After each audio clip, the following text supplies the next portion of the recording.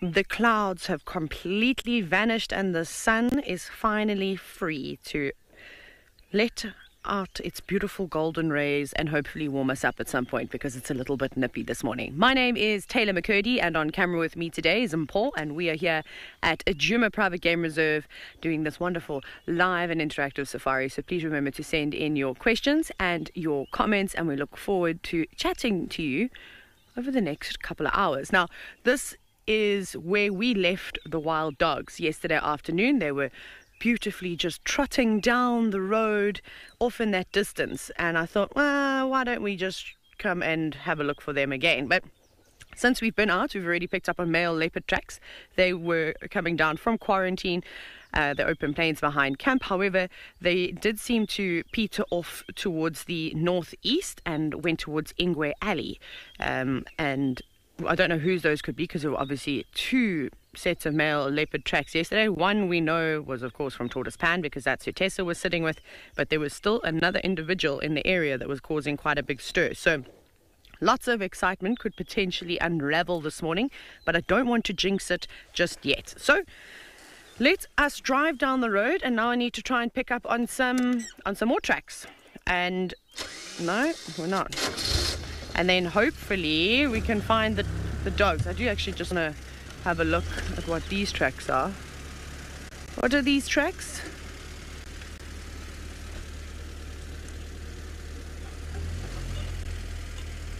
Betty Blue, you said we're starting the show right this morning with Unrise. You're absolutely 100% correct.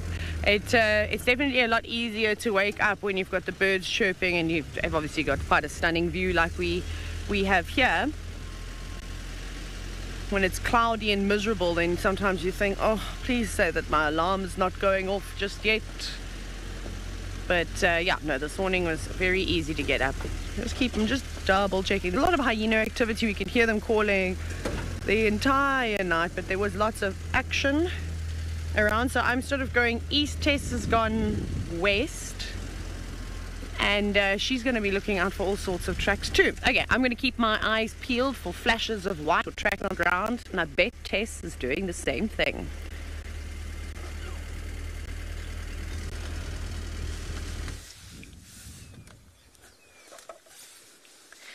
Oh, good luck on that side, Taylor. I hope that you managed to find that leopard. Also, please will you come here and tell the Swainson spurfowl that the sun is in fact out and it doesn't have to look as though it's hiding from something.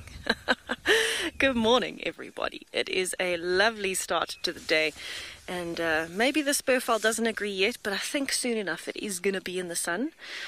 I don't know why it's in a shady spot on a termite mound, but anyway, I think it's just having a bit of a slow morning, and that's totally fine. My name is Tess. I'll be taking you out on Rusty for the morning. Behind the camera is Eagle. And hopefully this morning's safari is, if it's half as successful as yesterday afternoon's, that is a cracking safari. I'll be very, very happy with that. But I'm wondering if those male leopard tracks that Taylor has are perhaps from Molawati or the other male that we had tracks of yesterday following Tortoise Pan. Because I don't know if Tortoise Pan would push onto quarantine, although maybe he would. When I left him last night, he was pretty much a little bit further north than where I am now, on Zoe's Road, approaching Vuyatela Access. So that's very close by to quarantine. But I suppose as well, if we think about the fact that there was a male leopard literally on the heels of Tortoise Pan, his tracks on top of our vehicle tracks, it could have been either of them on quarantine, doing a little bit of an extra scent marking mission if they know another male's in the area, especially after rain. Interesting. I hope Taylor finds him so we can see who it is. That would be awesome. We haven't found tracks going onto Vuyatela Access from this side, so Tortoise Pan cut off before he got to Vuyatela Access, but we couldn't see the direction, unfortunately. Where I passed him, he was off the road, just off the road, and so I would imagine he just carried on from there and would have turned maybe back west. But I haven't checked Vuyatela Access all the way to Sandy Patch.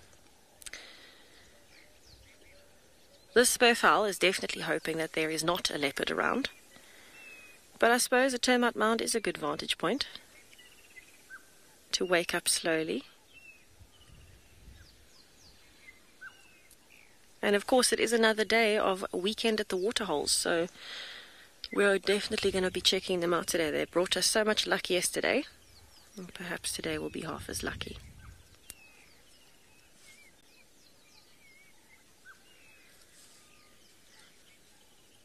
Look how well camouflaged that spurfowl is because it's in the shade. As soon as its face is in the sun, you'll see that red popping.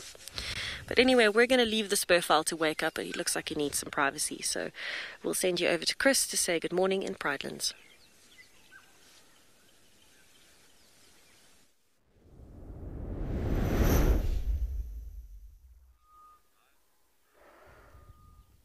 Good morning, everybody, and look at this fantastic scene that greets us on a lovely morning out here at Eco Training Pridelands. And it's very clear today. It's still quite breezy, obviously with this sort of weather system we had for the last couple of days. It's quite chilly in the morning. I must say it's the first morning that I actually had a jacket on, other than the time that it was raining. It's quite fresh, and it will heat up rather quickly, and we're looking at a nice mild summer's day, probably in the region of about 29 degrees later in the day. And our plan is to also move from waterhole to waterhole. We're going to check tracks around not only waterholes but also around puddles and mud wallows, because obviously, like I said yesterday, there's quite a few puddles here after the rain, and the animals will utilize them quite substantially. My name is Chris, and with me on Camops is Panda. Right, so just look at that beautiful, just the way the mountains are illuminated with the early morning sun. So while we don't really get much of a sunrise because it's already up, I think within about 2 weeks or so we'll start seeing the good sunrises again, because remember, the sun will rise later every morning now, since we have passed the summer solstice on the 21st of December. So the days are now getting shorter, slowly but surely. And we haven't seen the mountains in the last 3 days because of clouds. Just this lovely scene with the trees, the impala starting their early day activities. There's a fork-tailed drongo that's already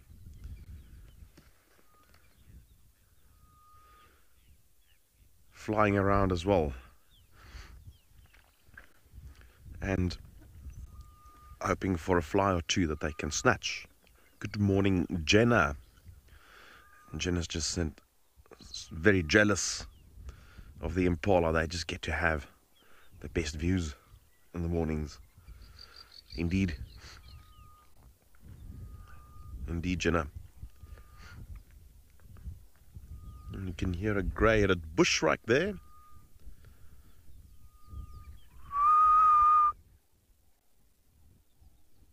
Oh, no, it's quiet. Oh, no, there it goes.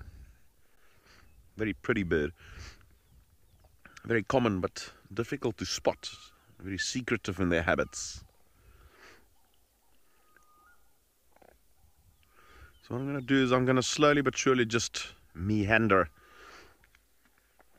through to Leopard Dam, work the area around there, work the northern boundary, back to HQ waterhole, check for perhaps any lion tracks there. And we'll check from there. We'll plan from there whether we'll come back to Ndlovu Dam. We know there's a lot of elephants around, so I'm convinced that we will see some elephants at one of the waterholes at some stage.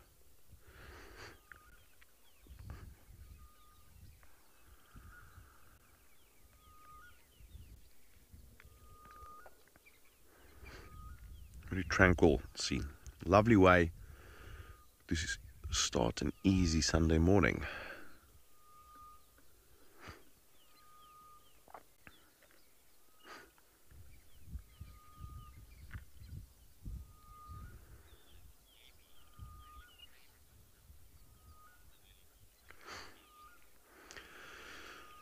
Amy is asking what is my favorite smell and sound in the morning.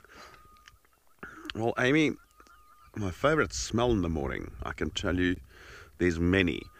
The bush just does have a very different odor in the mornings. It's very fresh and clean.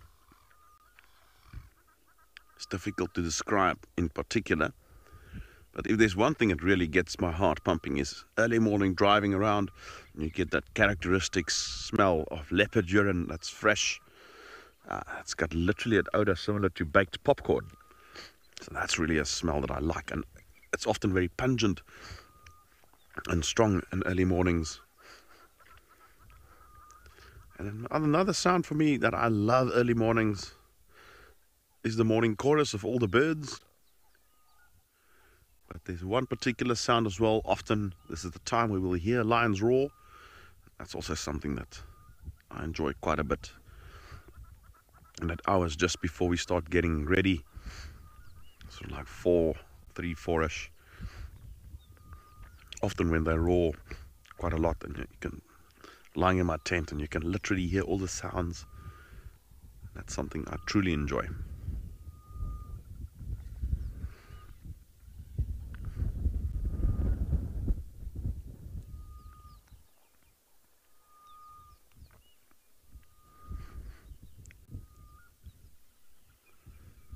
I think everybody's just appreciative of a little bit of sun. You can see the impalas are all moving into the sun.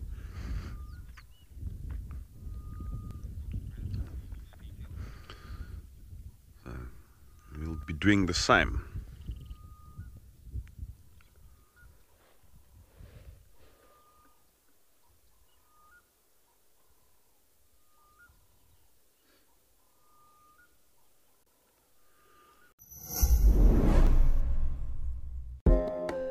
Here at WildEarth, we know it's not always possible to watch your favorite show live.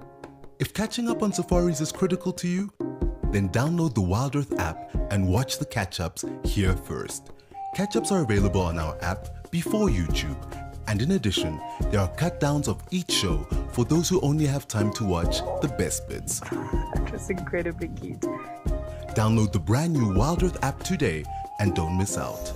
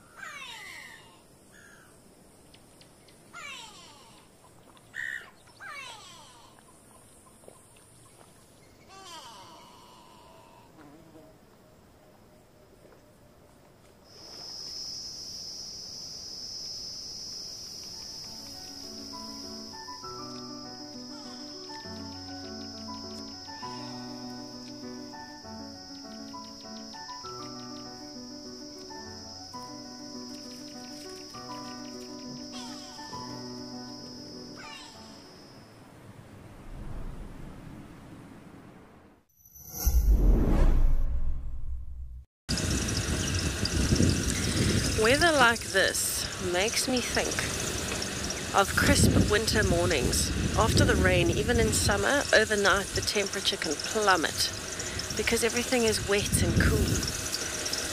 And now it is just so beautiful. Chilly enough that the hands feel a bit of a chill and a bit of a nip. Need the jacket, that's for sure. But by the time it gets to lunchtime, it'll be a different story. But I love these after rain mornings. The first day of proper sunshine. The freedom of taking off the rain roof. It's an amazing feeling. I haven't managed to find any tracks on Zoe's road, so we've been looking for leopard tracks and lion tracks. We don't know where those lions went last night, but the last tracks were in fact crossing Zoe's towards quarantine. But we haven't found any tracks coming out anywhere yet. So maybe the lions are still in the block, or maybe we just haven't done enough roads yet. It's still a bit early. But either way, I'm hoping that we do manage to catch up with them today and figure out which lions they even are. Because we were trying to do a process of elimination yesterday of where the different lions are, and it sounds like most of them, the Talamati breakaways and S8, were closer to Simambili. Sounds like the Nkuhuma sub-adults are somewhere in the south. We think that the lone male that did that kind of patrol right the way through Djuma, that Taylor and I were both tracking, we think that was Mohawk actually, that we could hear calling and then moving around, because we know that S8 was at the time not on the property because there was a confirmed sighting of him off the property at the same time that this was all happening. So we think that it was actually Mohawk and walked up here, in fact, and cut off right here where I am, following the buffalo, which there's some lovely buffalo tracks crossing out.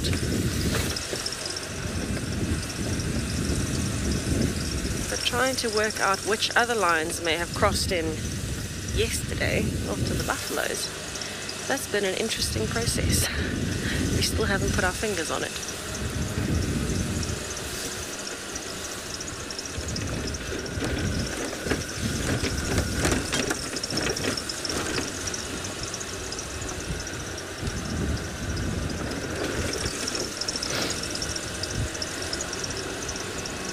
Yola, I'm so happy that you are ready. Tracking is definitely the theme. After such a busy day on the reserve yesterday, if you think about the amount of tracks that we have the possibility of looking for this morning and using, it's one of the most exciting feelings as a guide. It really is. Because we had lions on the property, we had wild dogs on the property. Not that anyone actually found the lions, but their tracks went in and did not come out. So we had lions and wild dogs and 2 leopards on the property, plus buffalo, and I'm sure there were elephants at some point.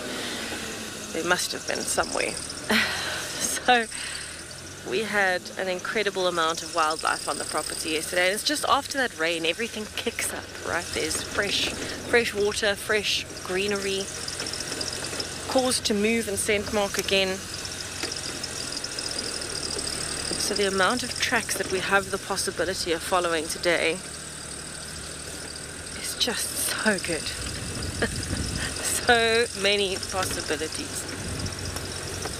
So I'm using that to weave my way towards Treehouse Dam. That's where I got lucky yesterday, but I want to check all of these areas for any of those tracks that we're looking for. The wild dogs, the lions, the leopards. I'm going to zigzag.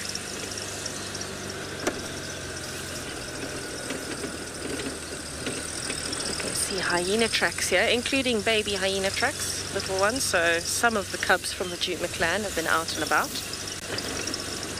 Disappointingly, I've checked the den on Little Gowrie every day from Gowrie Main and have yet to see any activity there this cycle. But apparently it is still active. Somebody saw a mother and a little one suckling a few days ago, but by the time we got there, they had moved. So I don't know who it was.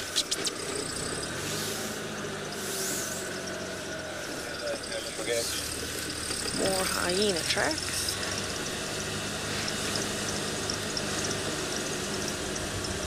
Gabe, test standing by. Yeah, just a quick one on the area. Have you been scratching in on Djuma? I just want to check if these informs are yours or not. Stand by for 1 minute. Okay, so I don't know where I'm sending you because I was busy listening on the radio at the same time that Jared was talking in my ear, but I know it's something in the sun, so that's always a good way to spend a morning.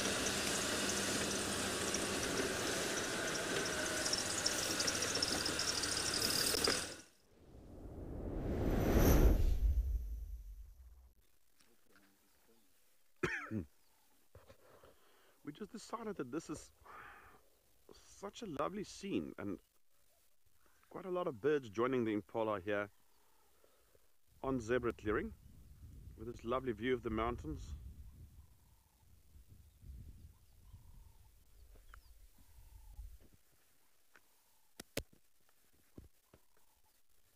And it is just nice to see just what birds do. For instance, this dove now sitting in the tree there at the tip of a branch on this weeping bourbeen, just catching that first morning's sun. Now with birds, sunning themselves is another important aspect of maintaining their feathers, in combination with a few other things. So the sun, much like it does with us, helps with vitamin D production, most mammals.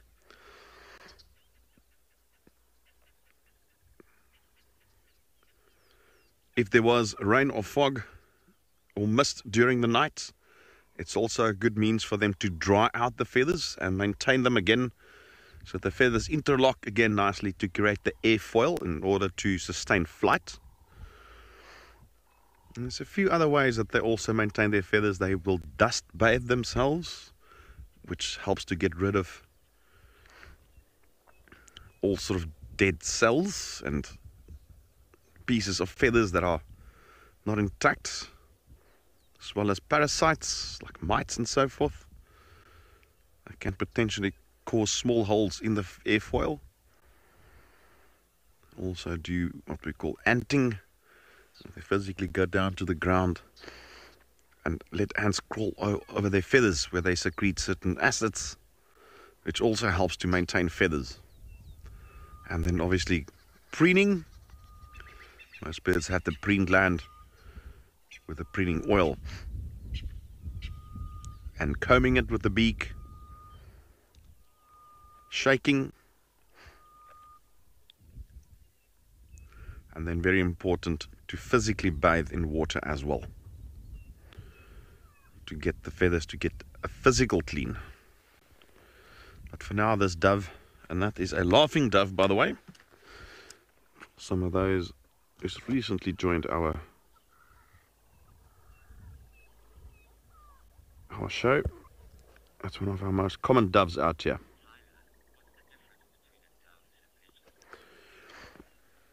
Hello there, Tyler. Tyler wants to know the differences between doves and pigeons. So generally speaking, they are very much the same family of birds. And generally speaking, the smaller ones are usually the doves, and the larger species usually the pigeons.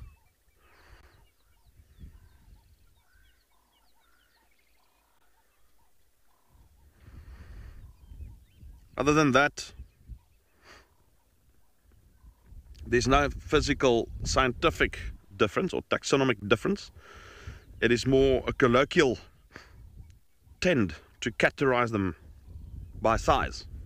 So that's something that's came out of history rather than it doesn't hold any scientific or taxonomical relevance. They are actually the same things. In fact, some doves used to be called pigeons and now called doves, and vice versa. So it's basically a colloquial English sort of naming or name categorizing to group them by size. So the larger ones were referred to as pigeons, and the smaller ones usually doves. But other than that, they are very much the same family of birds.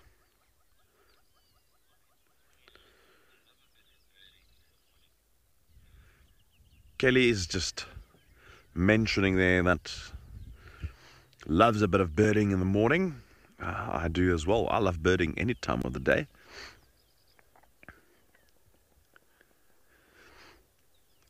But I think after this we'll start in all earnest and head towards Leopard Dam and see what's happening up there. Maybe we'll get some lion tracks there, or leopard tracks, you never know. And tracking will be tricky because the soil's quite hard at the moment. There's not much of a dust layer. So seeing the imprints of the cat's footprints, or actually toe prints, they don't walk on the entire foot, they walk on their toes. And there's some kudu joining us.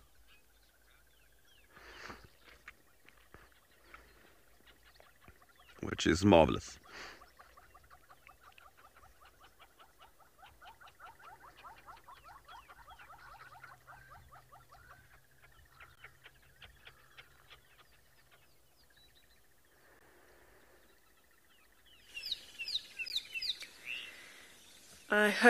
I hope you find those lion tracks, Chris.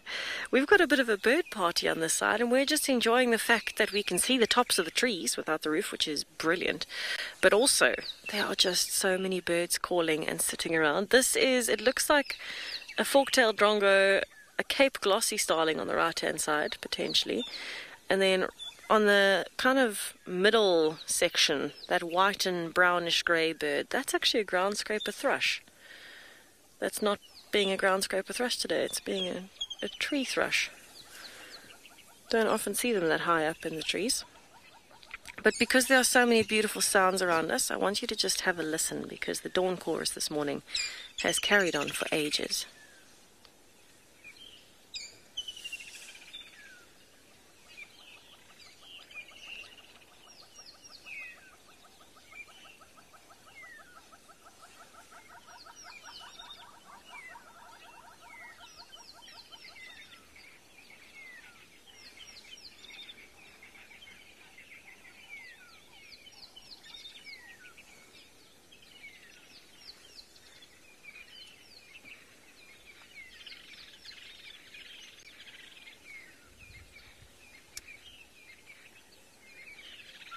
So you see, even though we can't see many birds, we can hear very many birds.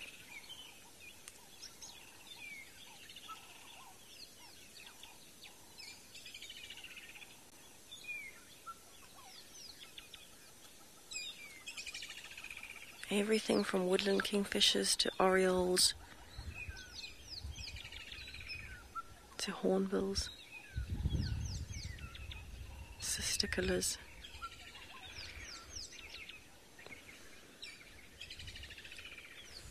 It is just so stunning.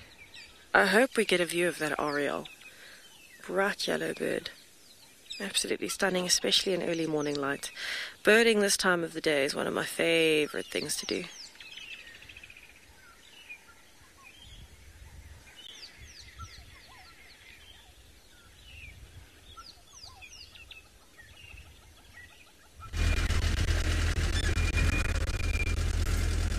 Ooh. I think every time he comes to me, I'm going to end up stepping outside the car. I'm just still trying to figure out where the dogs went. It looks like they might have run here, though. Just double checking, because lots of hyena tracks too.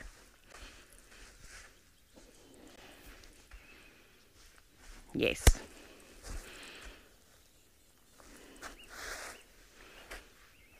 This was all dogs that have run here, and they've gone that way. So I just need to check, did they go down the Mulwati, or did they end up going up Battalier Road? No. So let me just quickly try and revert. You're in reverse, and then I give up. Get angry at the car. Try not to get angry. I'm enjoying my coffee in the sunshine, and Paul's wonderful sense of humor, which makes you feel alive. We'll just quickly check here and then decide if we're going to go Mulwati or... Oh, okay. We're going to try and figure out where these dogs went, but off you go to Tess in the meantime.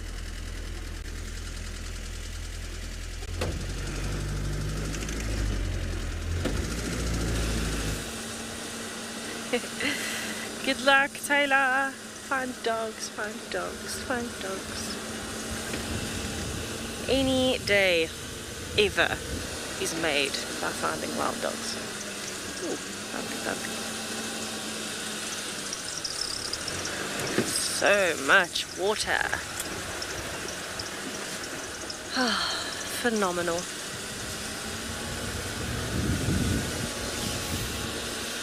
It must make the world of difference. Literally life and death difference sometimes to animals to have this much water.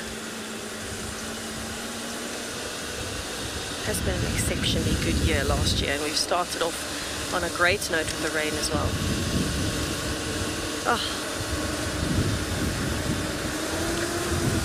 We were just chatting on this side and saying it is such a good morning for reptiles. I wonder if we're going to find a snake somewhere sunning itself on a branch or a termite mound, because as soon as it starts warming up today, even, I mean, when we're moving, the breeze is cold, especially in the shade, but sitting still in the sun, we're actually starting to warm up quite nicely. It feels very nice and toasty.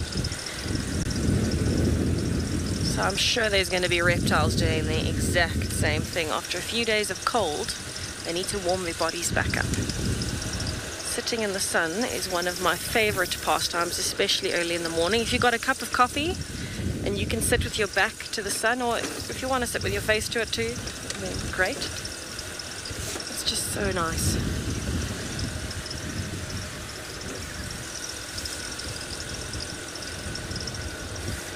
I don't know if that was Billy Wild Guy or Silly Wild Guy, but I'm going to go with Billy Wild Guy because that was the first thing I heard. Animals that use the sun in creative ways, I'm going to go with bees.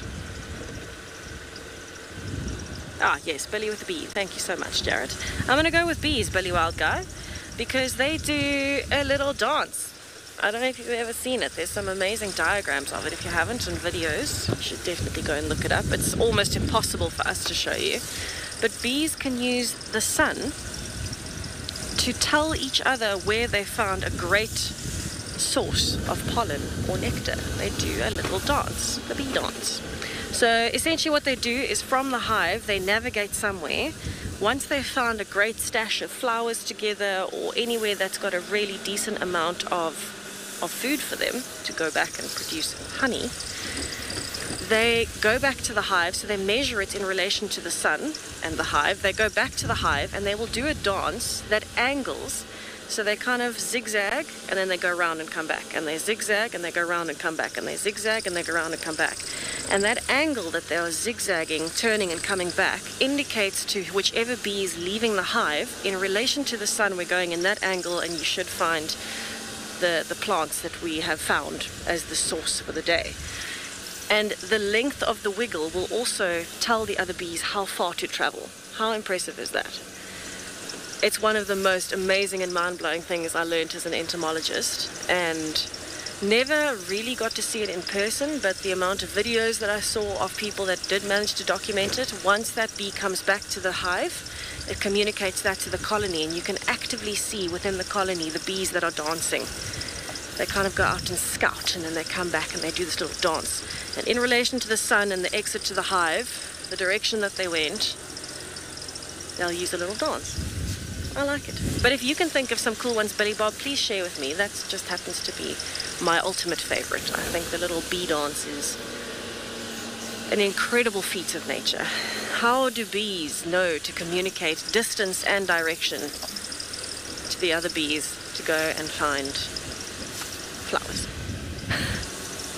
It's so cool.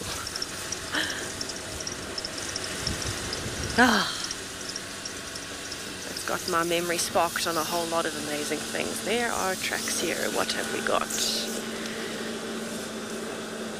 Oh, this is the second set of leopard tracks. Leopard traps. Wow, leopard trap. Leopard. It's going well.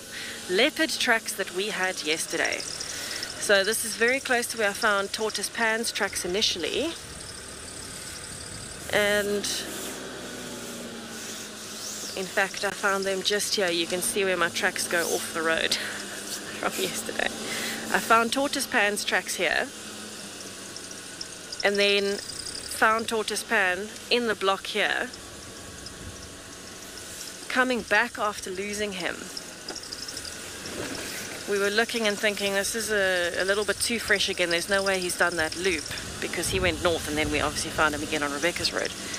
Coming back here, there were leopard tracks on top of my vehicle tracks next to his leopard tracks. So there's another male following him, and that must have been the salivation that we were seeing. Maybe that was what made him decide to move. This is in fact exactly where we have the leopard tracks on top of the vehicle tracks. I'll show you. I will show you. Let's turn the game drive radio down so it doesn't pop on while I am off the vehicle. So, Tortoise Pan's tracks. Where's a good spot to show you? Yeah, this is pretty good. Okay, so Tortoise Pan's tracks go along this track, and in fact, I drove over them, and they come out here and carry on. When we came back, the second set of tracks are these ones on top of the vehicle tracks. So this was my initial line, and then I'd driven over them a little bit, I'd reversed and come back. This is the second leopard on top of my vehicle tracks from yesterday. These are Rusty's tracks. There's the second leopard track, and here is Tortoise Pan's track. So Tortoise Pan walked this line, the other leopard walked that line, literally almost on top of each other. So there's Tortoise Pan, there's the other one which we think is Mulwati. Both going towards Treehouse Dam. So cool. I got so excited when I found those second set of tracks yesterday. Oh, I felt like I was having a superhero day. I think it was Larry the Lightning Antihero Snail. I think he brought us some good luck. Larry brought us the leopard luck. Aw, Sihle and MC, thank you very much. I love you. You're a superhero. It was one of the most amazing feelings I think I've had in a while in the bush yesterday, pulling off that find of Tortoise Pan at a distance through the bush, seeing him and reversing like that. And then in my gut knowing there was something going on and finding the second set of leopard tracks. So good. One of the best feelings you'll ever get in the bush is when you find tracks and work hard and find the animal, and the story plays out as though you had written it before it happened. It's just incredible.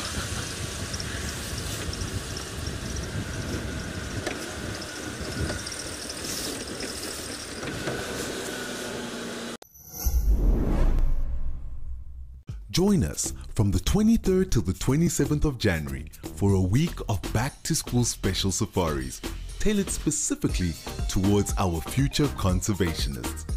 Our naturalists will exclusively be taking questions from schools across the globe.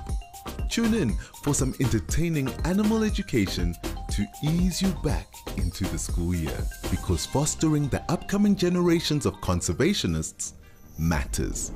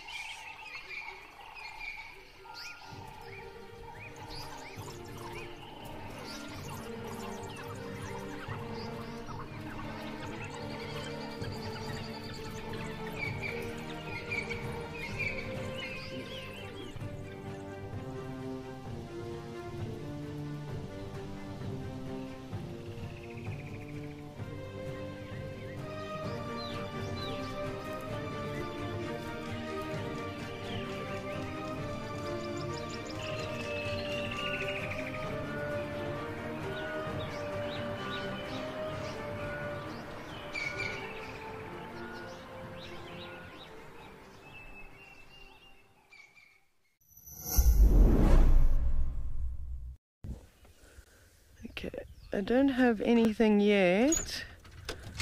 Nope. Nope. There we go. Okay, let's go up Cheetah Cut line. There's a vehicle that's behind me now, coming up on Cheetah Cut line. Oh my goodness, this earpiece. I'm not winning today. Technology really does not like me. Okay, let's just see. So, obviously what's one of the things you have to kind of do when searching for dogs is to try and work as a team. And you know, there's no point everybody driving in exactly the same direction, because dogs are quite vocal, so there's always a chance that you could end up hearing them, you know, especially if one does make a kill or one gets lost. So I've been stopping and listening quite a bit, listening out for alarm calls, of course listening for the dogs themselves. So we'll just go up here, go towards Buffelshoek Dam, just have a little scratch, and then I'll probably come back down again, maybe check along Central and sort of a bit more to the west, and just have a look. See, now I'm getting ahead of myself. For me, I'm going, you're going too fast, you're going to miss other wildlife as well, which of course we're looking for.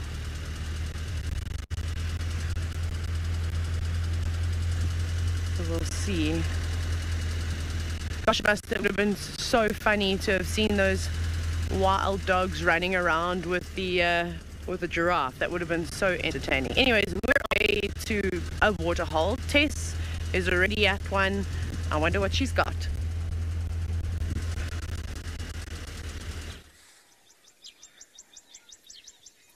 Yay, we arrived at the waterhole. My first for our Sunday of weekend at the waterholes. I'm excited. And most importantly, Dewey is back. Dewey's been in Gowrie Dam for a couple of days. And now Dewey has come back to Treehouse Dam.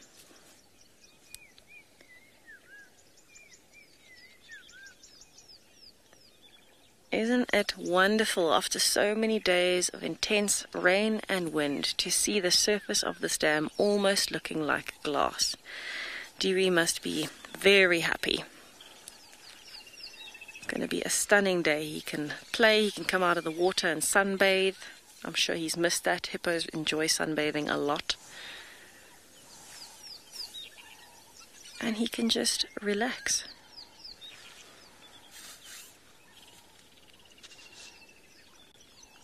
Look at those pink ears. I'm hoping an oxpecker comes down and sits on his head. But I've been having a look every time I see him. I have never seen a tick in Dewey's ears. I've seen ticks on hippos out of the water, but mostly in the folds behind the legs or underneath the tail, which would make sense because if he's walking around in the grass at night, he's going to pick up some ticks. And then things like terrapins actually help to control them underwater. But I suppose oxpeckers might even take ticks off of his ears if they land on his head to drink. But he does seem to be a very well-groomed male hippo. It even looks like he trims the hairs on his ears. They are quite perfectly conditioned and the same length all round.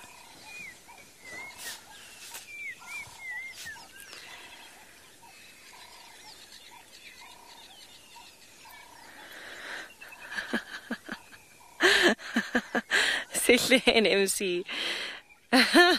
You've gotten the stitches this morning. Apparently, Dewey's ears look just like Jarrett's ears, and Jarrett is the lovely voice in my ear this morning. That is delightful. I'll never get that image out of my head now. Thank you, Sihle. Sorry, Jarrett. I can't say I disagree. Very cute ears, though.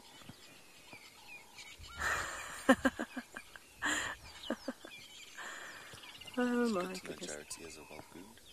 Yes, Jarrett's ears must be very well groomed, yeah. That's a good point, Eagle. Maybe a little bit hairy. But it's just such a gorgeous day at the dam. We're going to spend quite a bit of time here this morning. There's some epic birding going on. Maybe Dewey's going to get active. I'm hoping that we get a glimpse of the woodpecker that I can hear tapping away in the background.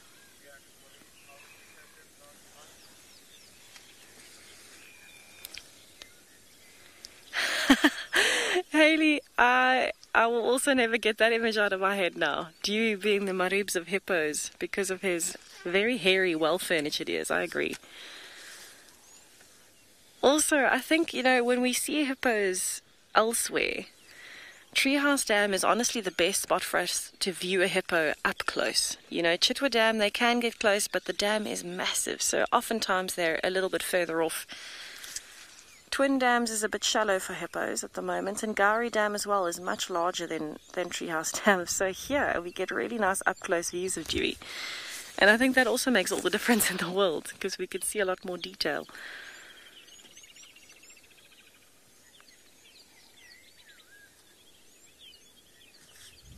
I'd love to see, I've never seen a hippo close enough that you can see how thick the hairs are, or kind of feel them. I've been very lucky to, throughout the years in the bush, I've worked with some different conservation projects and, darting animals and things like that. And so I've been very lucky to, feel the coats of some animals and feel an elephant's tail hair and see how thick it is. I'd love to be able to do that with the hippo, because they don't have altogether that much hair on the body. It just seems to be the ears. But they look like they're quite thick. I think it is deceiving though because of the water. The water makes them clump together. But I'd love to actually see it up close at some point. If there's ever the need to dart a hippo anywhere in the Lowveld, please let me know, whoever's doing it. I'd love to come in and participate.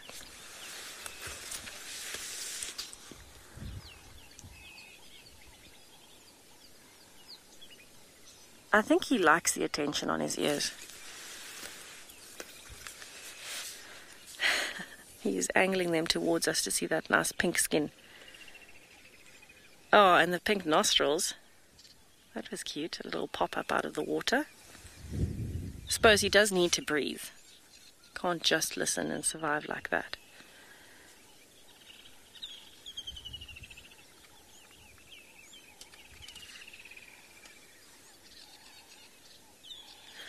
I wonder if he enjoys the dawn chorus like we do.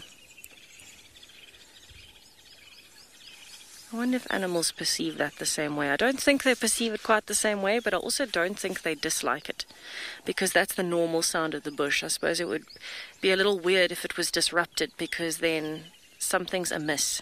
There might be a predator or something,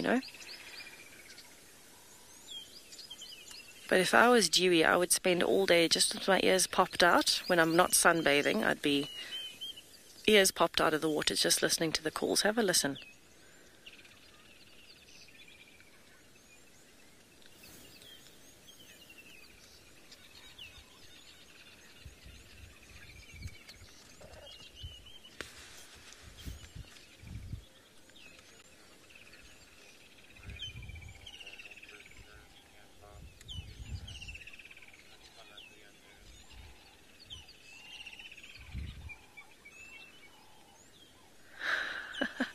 Now we've sparked a conversation about hippo hair.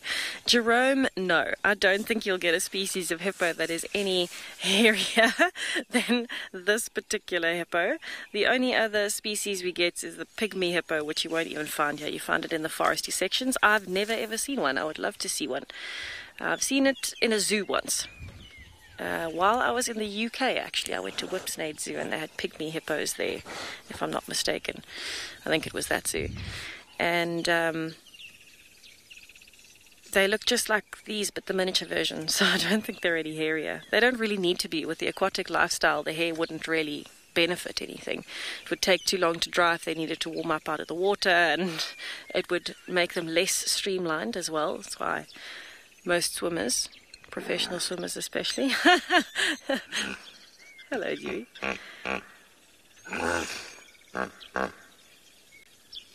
Good morning. I love that sound. Most professional swimmers, Jerome, will get rid of body hair. And it's exactly the same in the animal world. They don't need hair. They need something smoother than that to make them streamlined. But I will, best believe I will be comparing a normal hippo's ears with a pygmy hippo's ears when I get home. I'm going to look at pictures and compare their ears, because that seems to be quite important to them. They also have these really bristly hairs on the tips of their tails. Maybe he'll spoil us and go to the bathroom just now and we'll see that tail flicking. They have very spiny looking hairs, very similar to an elephant's hairs, right on the tip of the tail.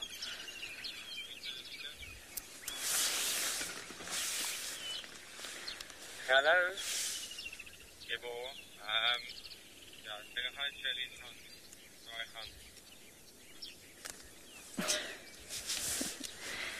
Some nice conversations happening on the radio. I'm going to turn that all the way down. I prefer the bird calls.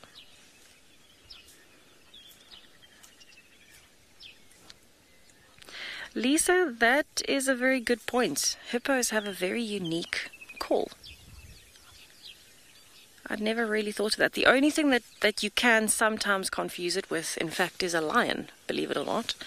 At a very far distance, if there's hippos calling, it kind of distorts the sound a bit by the time it gets to you over a good few kilometers, and it sounds similar to lions. So both of them kind of distort to the same or a similar sound. Ooh, that crested barbet nearly whacked straight into us. That booming deep call.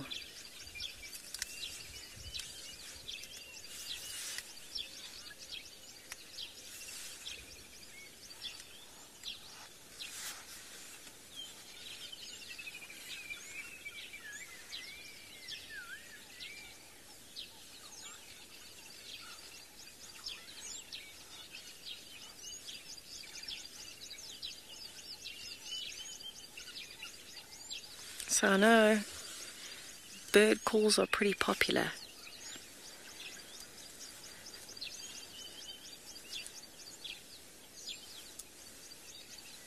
I'll go through all the different bird calls just now. I don't think I got that entire question. My comms broke up there, Eagle.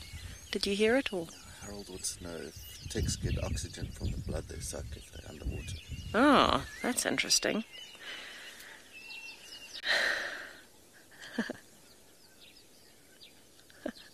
Thank you for repeating it as well, Jared.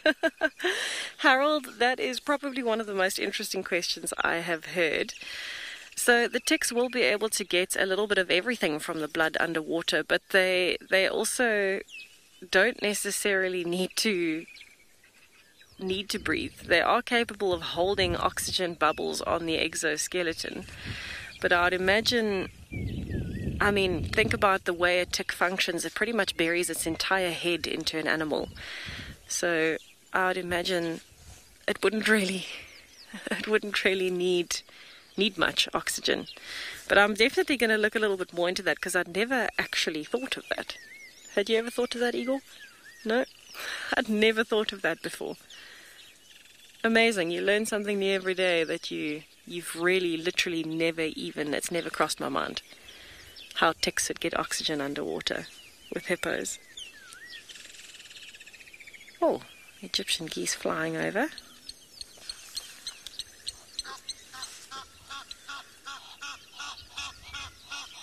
And having a call.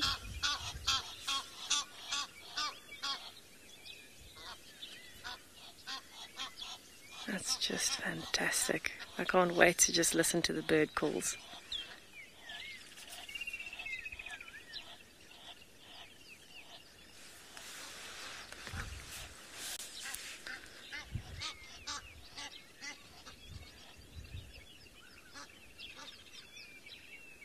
So this pair is being very vocal, as Egyptian geese are. They're communicating with each other, but also letting other Egyptian geese know this territory is very much taken.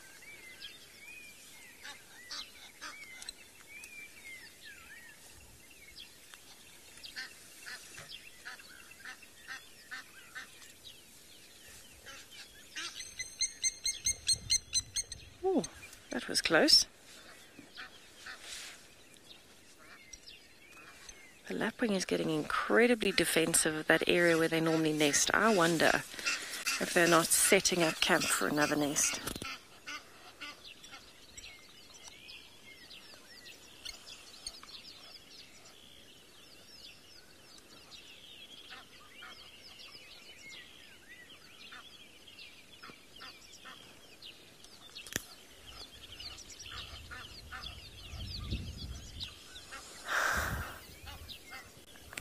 Just that lapwing holding its ground made the geese completely change direction. They did a U-turn.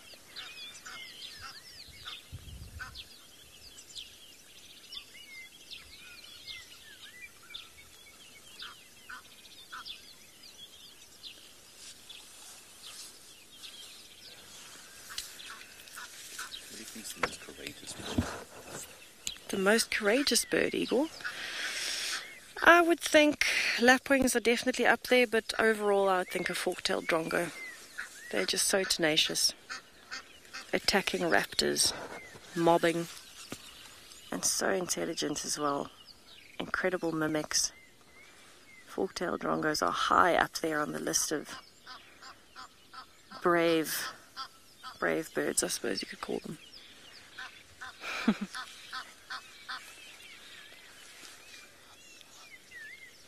But I don't think I'd ever want to walk up to a lapwing nest either. They are very protective, which is incredible in the bird world especially.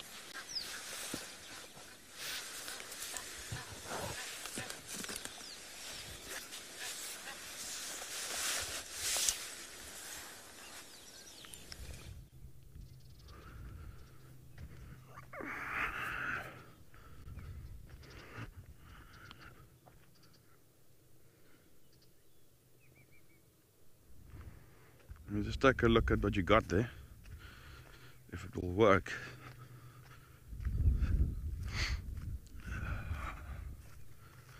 We check there.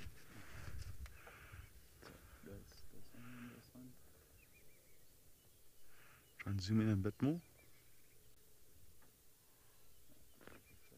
That's a bit too much. Okay.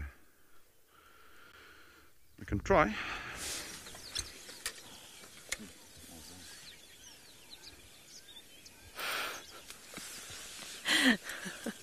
Not really sure what happened there, but Chris, hi, I miss you. It's so lovely to have Chris out and about. Now on this side, not much has changed. Myself and Igor are starting to warm up nicely. Our backs to the sun. Igor and I. Myself and Igor, you and I. And I'm sure Dewey is doing the same. He's bringing his back out the water. We're hoping that more and more animals start doing this from now, because sitting still, the breeze is still there, it's chilly. But if you can position your body with a lot of surface area to the sun, it's warming up fast. It is wonderful. But I want to go through some of the bird calls that we can hear around us. I'll keep quiet for a little bit so we can hear a variety, and then we can talk through some of them.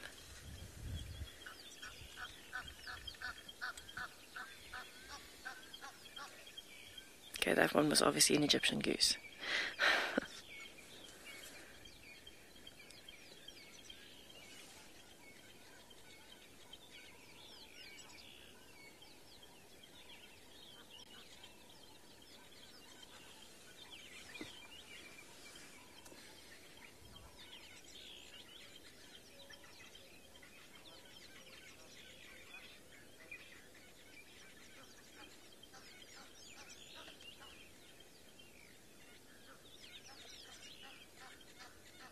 So an absolutely brilliant variety of bird calls from the red-billed buffalo weavers to francolins and spurfowls, one calling in front, one calling behind. That's the red-billed buffalo weaver.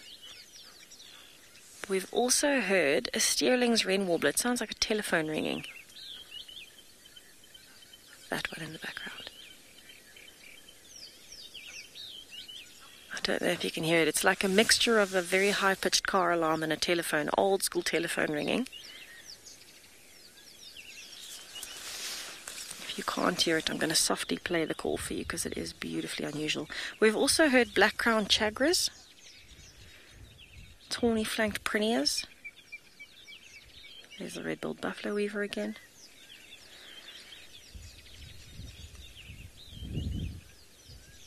We heard a woodpecker tapping away just now, but I haven't heard it pretty much since we arrived almost.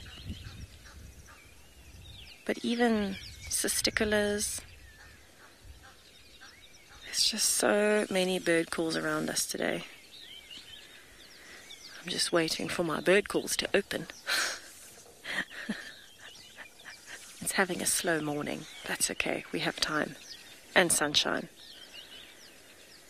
Time and sunshine. Okay, while I wait for that to start working so I can share some of those bird calls with you, we found Chris. We got him back, so I'll send you there.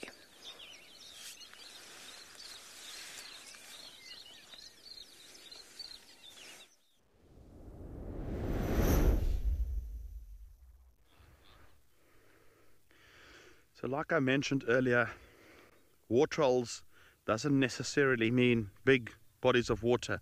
This time of the year, it's very important to check these wallows. And as you can see, this is a tiny little wallow. And the reason why it's important specifically for tracking is that the surrounding soil is quite hard after the rain.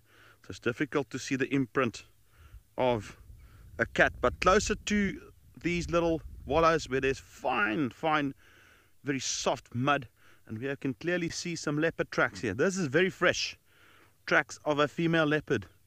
Actually see them coming in from this side, and then it stopped here to drink, even slipped there a bit, and then it drank there. So nothing's wallowed here recently. So what happens then, the water which is stationary, all the clay and sand particles sinks down to the bottom, making this quite drinkable. But the moment a buffalo comes in here and wallows, or a warthog, or even elephants, it's slush, it's mud again. But usually early mornings and during the night, they don't wallow. It's usually later in the day, making this a very efficient little pit stop for something like a leopard that doesn't need to divert far away to go to the bigger dams. It can quickly get some hydration here and then move on. All right, so we want to try and figure out who this leopard is. There's not enough detail in the track from here to say for sure who it is. And the only leopardess I can positively identify by track is the pixie pan female, since she's got that very characteristic crack in one of her pads. But it looks like a female leopard.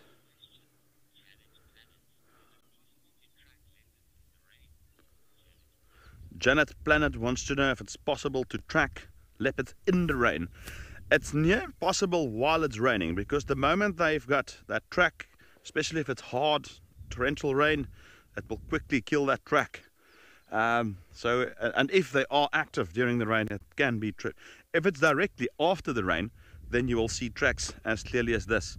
But if it's a couple of hours after the rain, when the soil starts binding, then seeing an imprint is very, very tricky. You have to look at things like grass that are stepped flat, but it's difficult with cats because they don't walk like that. They won't walk over the grass, they'll rather choose a pathway through the grass. So it becomes tricky, but you can look at little grass leaves that are bent forward. It's almost like they point towards where the animal has moved. So these wallows are created in several ways. Natural small depressions fill up with a bit of clay. Buffalo and warthog starts wallowing. As they wallow, they remove matter in the form of clay and sand out of it as it sticks to their bodies. Next time it fills up, it erodes, it becomes bigger, bigger, bigger, bigger. And over decades and millennia, this will actually become bigger and bigger and bigger eventually. Some not. Some will eventually get a flash flood and it will cover up again. But these are vital.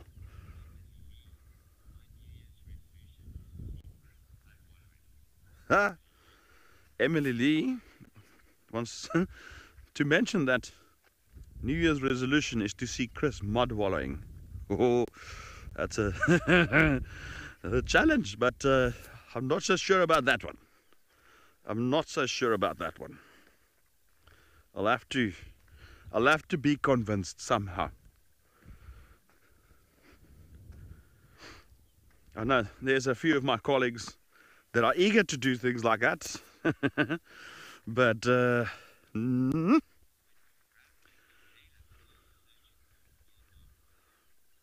let's see if we can get a day.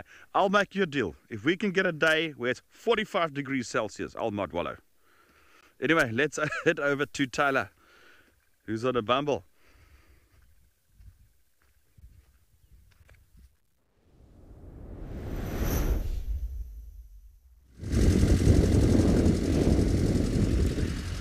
It might have to be about 50 degrees Celsius for me to mud wallow. We've been everywhere so far this morning, just trying to figure out where on earth those dogs went, but I don't know. I don't know where they've gone now. So I'm back up on quarantine and kind of just giving the dogs a rest. What I am going to do though is there were male leopard tracks that are just literally up ahead of us, so I want to have a look at them and see where they go. I suspect that when I was following them for a little bit, I mean I was just driving in that direction, I wasn't really trying to find the leopard, I was just focusing on the dogs. I think it went towards Ingwe Alley, unless I actually went off onto the other side and went towards Rebecca's. But if Tess's was down a tree house and she didn't pick up anything, then more likely there could be a chance that the leopard is still here. So I just want to see if we can see the tracks and then I'll show you. There's some nice ones. Sorry, I'm just looking for the nicest set of tracks, but there's obviously been a couple of vehicles that have driven here now. Where are you?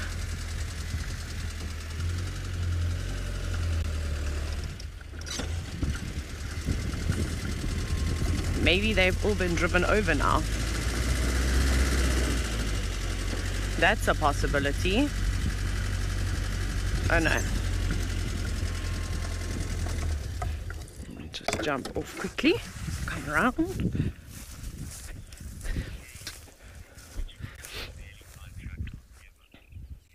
Kane, the road that we find barely any tracks on is normally the hardest road.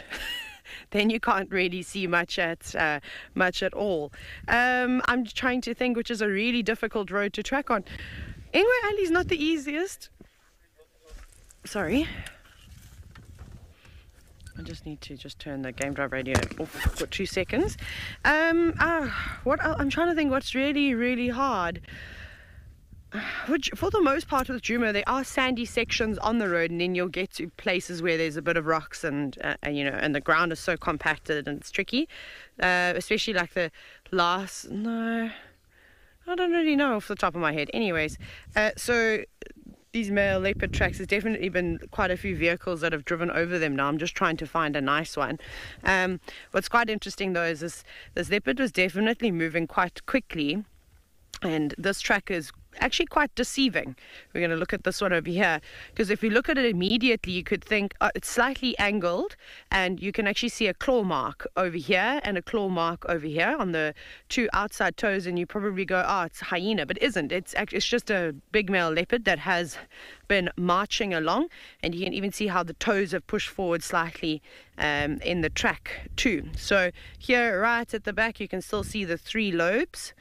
And then, like I said, the claws have shown a little bit, but that could happen especially when you're moving downhill. And then if we go to this track over here, and you see, look how even more disturbed it is, and look how the toes look almost elongated, how it's obviously picked, he has picked his foot up and moved it quite quickly. But here's a much better example of a big leopard track, and you can just kind of keep following them. But this individual was moving quite quickly, marching on. Didn't really see where, this male leopard maybe marked. I'm not sure if one of the leopards also, because I'm just looking in all the tracks, and it seems like, what foot is that? It looks like it's a back left foot. I don't know if there's something wrong with the toes and the claws maybe show out, but there's actually lots of, you can see the claw marks all the way here. So the leopard was just moving quite quickly. So this is where the tracks sort of fade away, the ground becomes a little bit more compacted. So now it's like, okay, where did he actually go?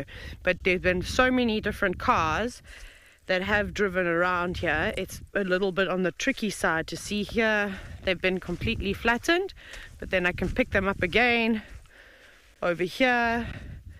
And then this is kind of where I started to lose them.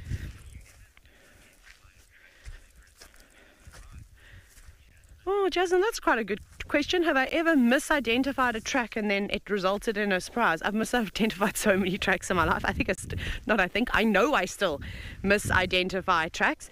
I haven't really come across, not a surprise where I've gone, these are hyena tracks, for an example, and then stumbled across wild dogs. I can't think off the top of my head if I've had any moments like that.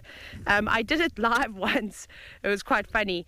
Here we go. Sorry, I'm obviously trying to concentrate and just make sure that I can still see tracks. They're still going down here, so that's cool. We'll just drive a bit further.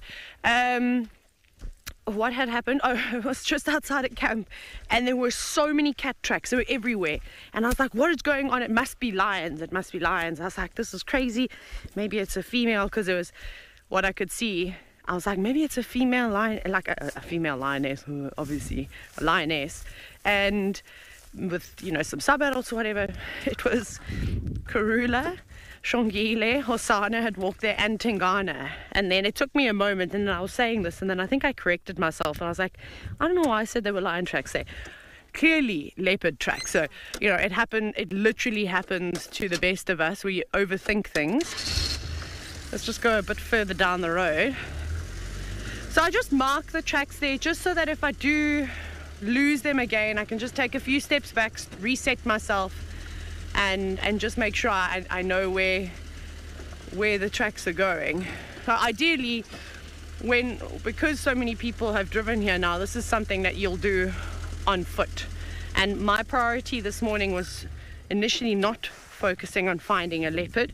It was looking for the dogs. So I didn't pay too much attention to them. Obviously now I'm coming back because my first bit failed. So here, oh gosh, it's going to look like there's absolutely nothing, but because cars have kind of driven here, but there's some toes that I can see, and I know that the leopard was still walking in this direction. So slowly starting, here's another one. These are just partial tracks now, and this is where it becomes difficult. So here it becomes a little bit harder. The ground is quite compacted.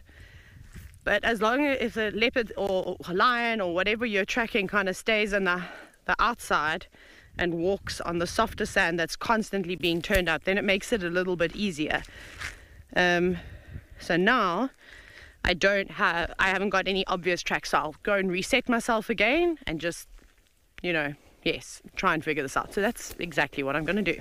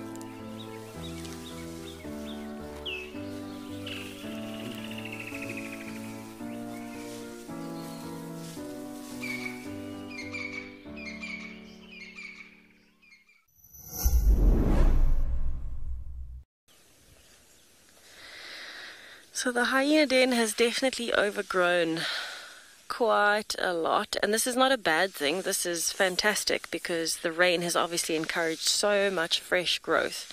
What it does mean though is it makes it extra challenging for us to get even a basic view of the termite mound itself. So through all of that greenery, there is in fact a termite mound. I know it doesn't seem like it, but there is one there. And this is where somebody had a mother and cub suckling last week. However, we don't know who it was. We did not get lucky enough to see them. At the moment, it doesn't seem like there's any activity, but the main entrance to the den is very much still in the shade. It's on the right-hand side. Very much still in the shade. It's on the western side of the termite mound, which means it's going to be chilly in that entrance. The warmest place for cubs to be is going to be safely tucked away underneath, where the adults are probably still off on an adventure somewhere, maybe having a nap somewhere. I don't know. Can you see anything, Igor, with the camera? No. I'm not seeing any movement at the den. But what I am hoping is that maybe if we go down, I know Taylor's done quite a bit of the Milawati, so she would have spotted any hyenas if they were there. But I do want to quickly go and check Twin Dams, just to make sure that maybe Matimba and Spirit and Ribbon aren't around. I am very pleased that I was sent some screenshots of Spirit. Because when last I saw Matimba and Spirit wasn't looking amazing, and we were kind of wondering what might be going on. We chatted to Kim Voliter and a few other hyena specialists, and they said no, they don't think it's mange. Hyenas don't really get mange. They've got such strong immune systems that they can work through things like anthrax, sometimes even rabies, and so they don't really get mange. But they'd never certainly heard of mange in hyenas.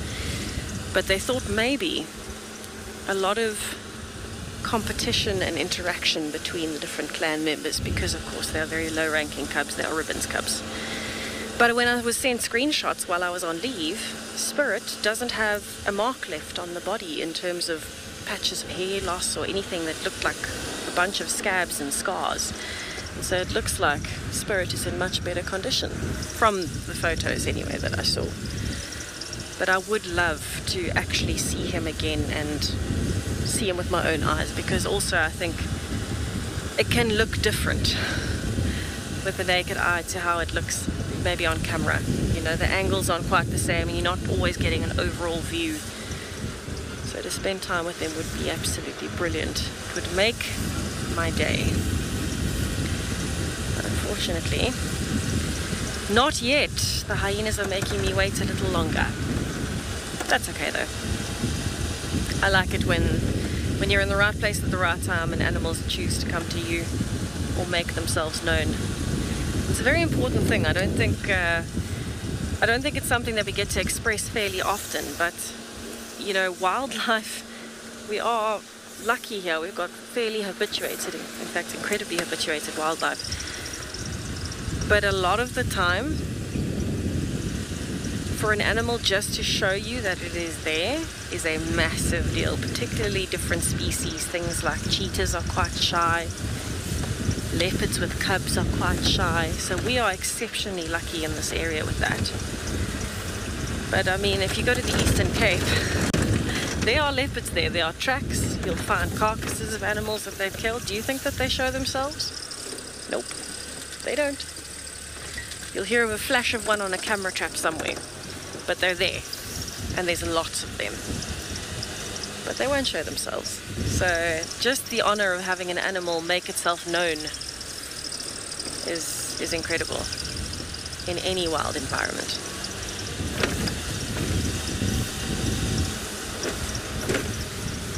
Okay, let's see what Twin Dams has to offer.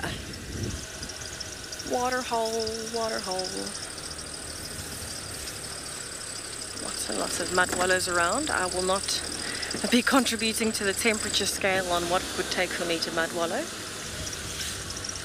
Not right now. It's too early for that conversation. I need more coffee. But I'm sure Cedric will oblige when he gets back. Okay, so I can see Twin Dams. Amazing. Twin Dams is here. It hasn't moved. Good news. Good news. I can also see some more Egyptian geese. Ooh, barn swallows flying over occasionally. That's good. Ooh. Oh, well done, Igor. Monitor lizard.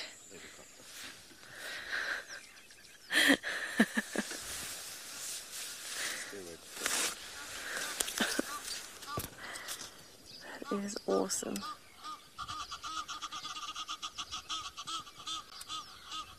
Wow, look at the colors on that monitor.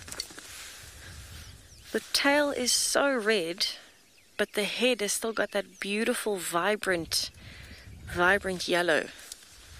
Very distinctive of water monitors as opposed to rock monitors. They don't really have as much yellow and that streaking down the body. This is a fairly large one.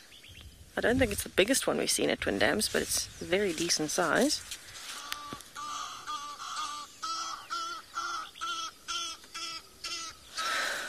Sure, those Egyptian geese are making a noise.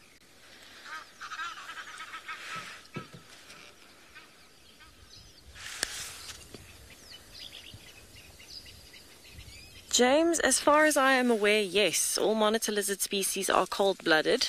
To be honest, I'm not really sure if that's a trick question or not, because reptiles are by nature cold-blooded and lizards are reptiles. But I mean, there's always an exception to the rule, right? So maybe there'll be one somewhere in the world that isn't, and it's tricking me. But as far as I know, yes, all reptiles are cold-blooded, and they will enjoy basking in the sun like this on a sunny day after some days of rain. So I'm very happy that that's at least our first reptile for the morning. I'm hoping that we get lucky with a few more. I'd really like to see a snake this morning. But maybe this afternoon would be better for snakes, a little bit hotter.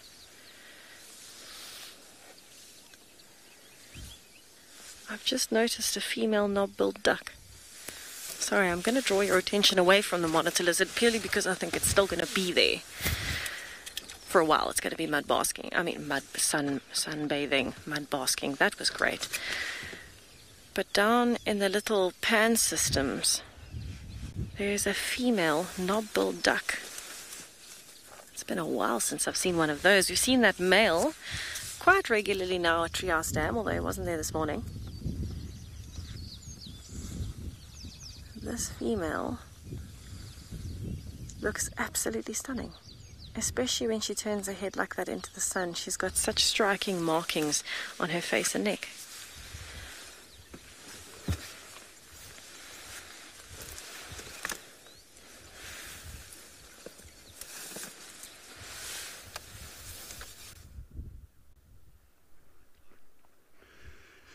Look at this fantastic, beautiful purple lilac flower. Very common plant out here. And I thought today, while looking for animals, we'll definitely look at some standouts at this time of the year. As we all know, it's the rainy season, all sorts of flowering plants at the moment. And just look at this. This is, for me, one of the true standouts of the African bush. This is... If we look at the bark here, it's very easy to identify the tree. It's got this sort of ashy complex to it, sort of like a very pale complex other than the flowers. Look at these very sort of, look at the leaves. I'm not sure if Panda can go there. So it's got a pinnately compound leaf, as you can see there. This is the actual whole leaf. I'm not going to break it. You can see the bud there. So that whole structure there is the leaf with its leaflets.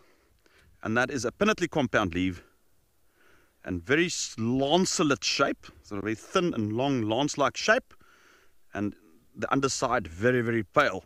But the key characteristic, it's a small shrub, and if you look at the bark here, and I can just bring it, I'm just going to break it a bit, and you can actually see how it flakes off into small pieces of cork, right, or something that resembles cork. So this is the cork bush, Mundulia sericea. And this is a very important plant culturally. It contains a whole bunch of toxins, one of them being rotinones, or rotenone, also rotinoids, which includes a whole bunch of other substances. And rotenone is used to poison fish. So it's used traditionally to poison fish to consume. And the beautiful thing about rotenone is it doesn't absorb into the actual body of the fish, even though it's a toxin that is toxic to us to a certain degree, but it attaches to the gills of the fish and it inhibits its oxygen take-up, and therefore they will be edible if you do catch them in that way.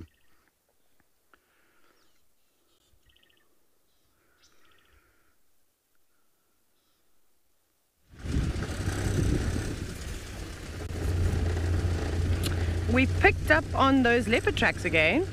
So they basically crossed just before Philemon's dip and then went onto Rebecca's road, and now we've still got them.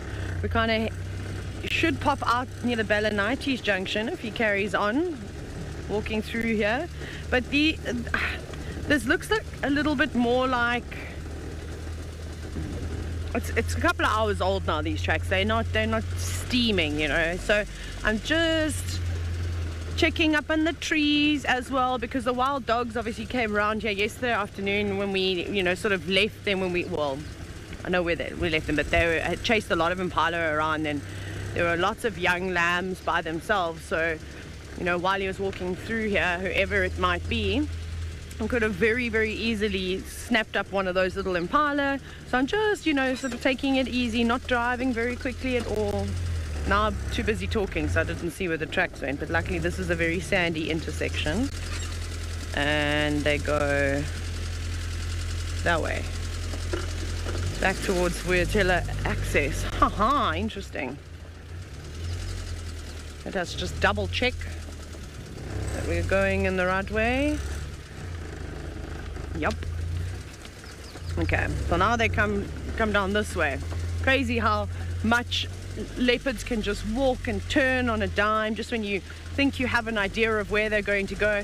Obviously it's a little bit more difficult for me because I don't spend enough time here, and I haven't quite worked out, you know, the favorite routes of Mulwati, or what does Tortoise Pan do when he comes through. And obviously you chat to the other guides and you have an understanding, but it becomes much easier when you know their exact routes, their favorite pathways, their favorite termite mounds, what their habits are. I also don't know what Tortoise Pan and Mulwati like to do. So that makes it a little bit more tricky. But the tracks are still going along here. And I'm curious now, because Tess drove Zoe's road, so I don't know where these tracks are going to end up popping up, but I'm assuming we're going to intercept roads at some point. Again, too much talking, and then I don't concentrate. And because someone else has also driven here, again, running into the same problem that I had earlier. But they were very much still marching down the road. But again, at any point they can turn off, they can hear something. Let's just carry on a bit. Maybe we'll get to another very, very sandy patch.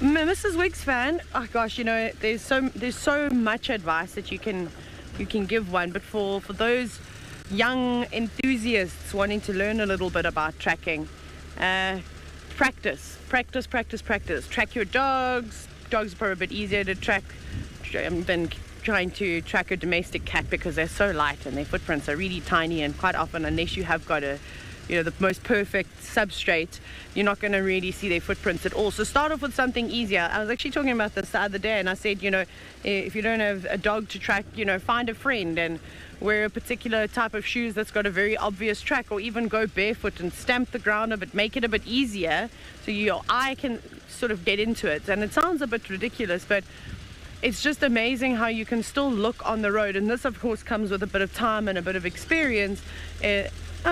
Oh, hang on, there's a hyena. Hello, hyena. Don't turn off the road. Don't do that. Okay, let's see if it comes around. It's just turned off the road, obviously. But there is a hyena prancing down here. Where are you going to lead us? Are you going to maybe lead us to a leopard?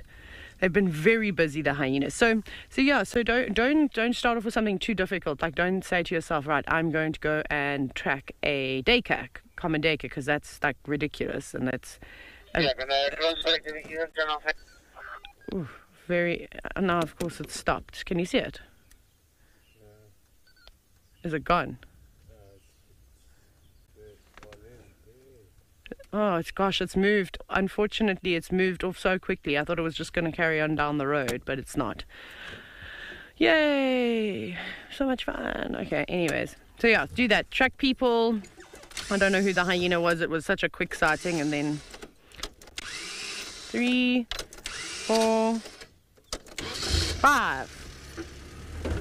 Starting on more and more turns. Taking more and more turns to start. Anyways. Yeah, so I don't actually have the leopard tracks anymore. I think maybe this individual might have cut off and gone elsewhere. Oh no, I lie, I have them. I still have someone's just driven over them, sort of partially. I wonder if it was Gangrica that we just saw. I mean, I say this and I know the hyenas incredibly well. I don't. Just quite a pale hyena, and looked quite, short, not massive just yet, but not pale like Swazi pale. Maybe it was her. Anyways, I'm going to send you all the way back down. I say all the way, it's probably less than a kilometer as the crow flies, to Tess, who's still down in the southern parts of Djuma.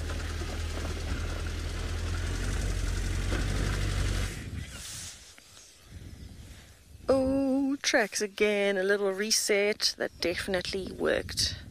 Good luck, Taylor. Also, I'd love to know which hyena that was and where you are. Just out of interest, because I'm sure you all know I'm very invested in the clan. Okay, so we're still at Twin Dams, and the knob-billed duck has left us.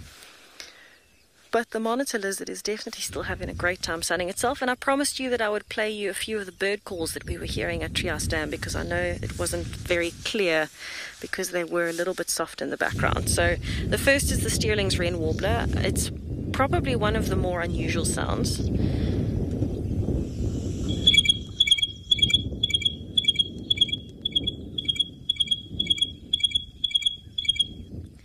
So that's that kind of mix between almost a telephone and an alarm. It's a strange sound, but very distinctive in the bush. And then the other one that I wanted to play, which is, I suppose, almost similar, is the tawny-flanked prinia, because we could also hear that in the background, but very soft.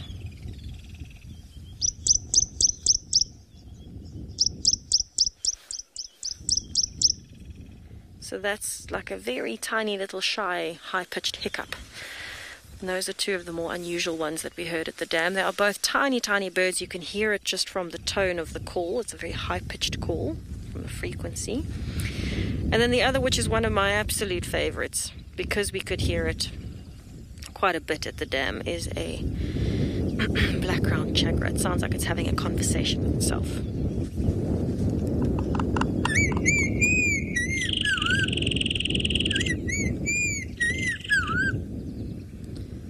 Distinct call, but those are probably some of my favorites from Treehouse Dam this morning. You will hear a vehicle coming past us. It is in fact Peter.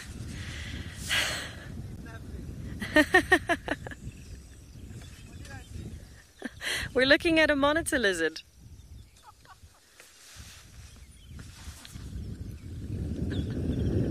So Peter was absolutely brilliant last night. He graced us with his presence for the Nkanyeni fireside chat, and what a perfect person to do it, because she was his favorite leopardess. And he is such a character. It's always good to see him out on the reserve.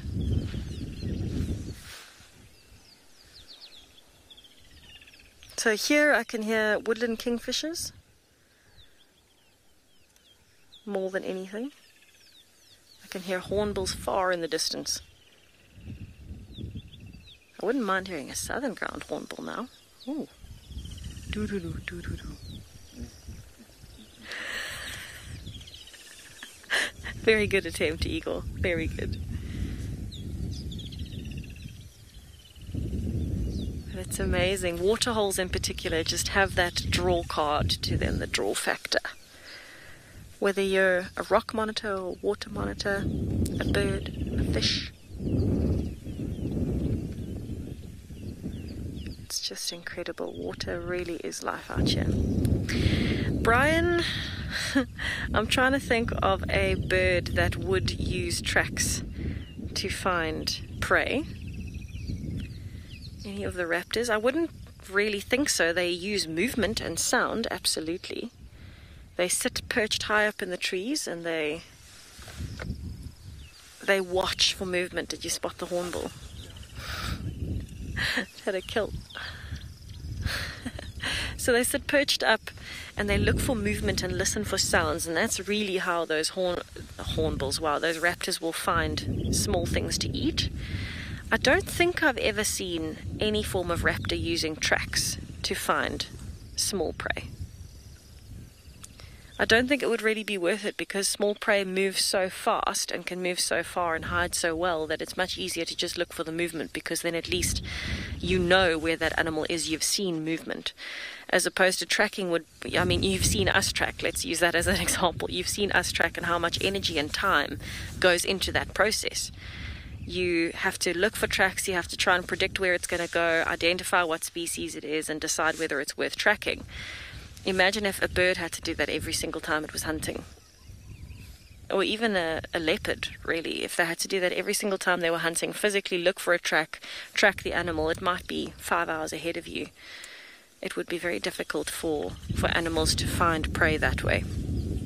They certainly can follow each other around with those scent trails that are left behind, but this is more common in the same species looking for another member of the same species, rather than predator-prey interactions, if that makes sense. There's a lot of energy that goes into it, and it would be very much wasted because tracking efforts are not always successful. Where picking up movement is much more likely to be successful, because you know there is something there, and if you're patient, you'll probably get it. So that uses a lot less energy. Igor, the glare is very bad. I can't see what's on the screen. Hornbills are smashing an insect.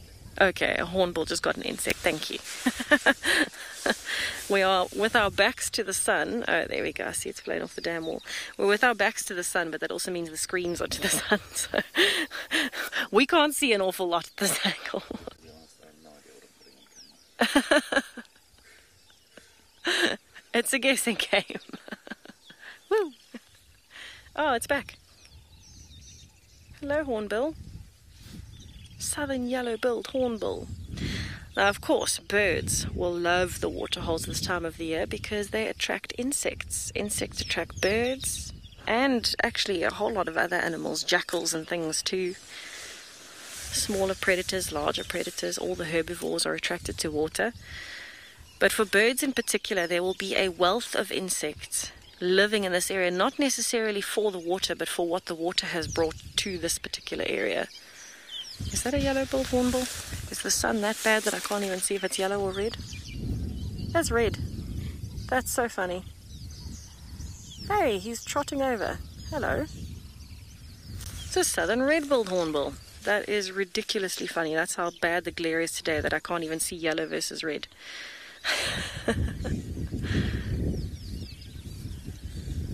Now that you're coming closer, I can see you very nicely. You're beautiful.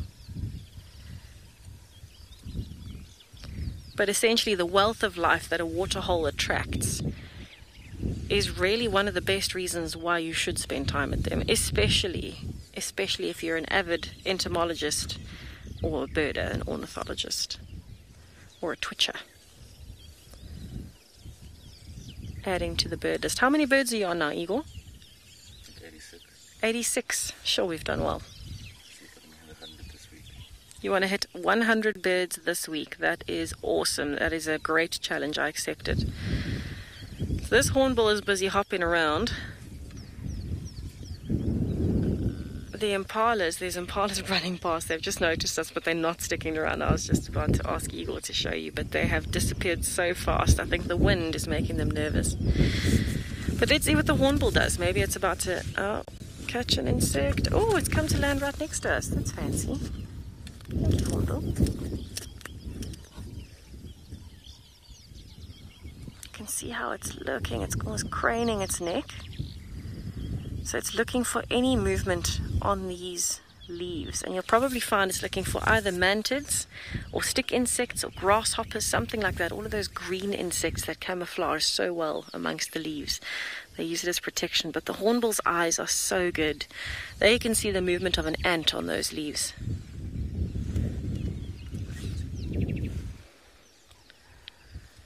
Alright, it's hiding at the moment, but let's see if it comes back out. Hopefully the patience game pays off and we see it with a kill.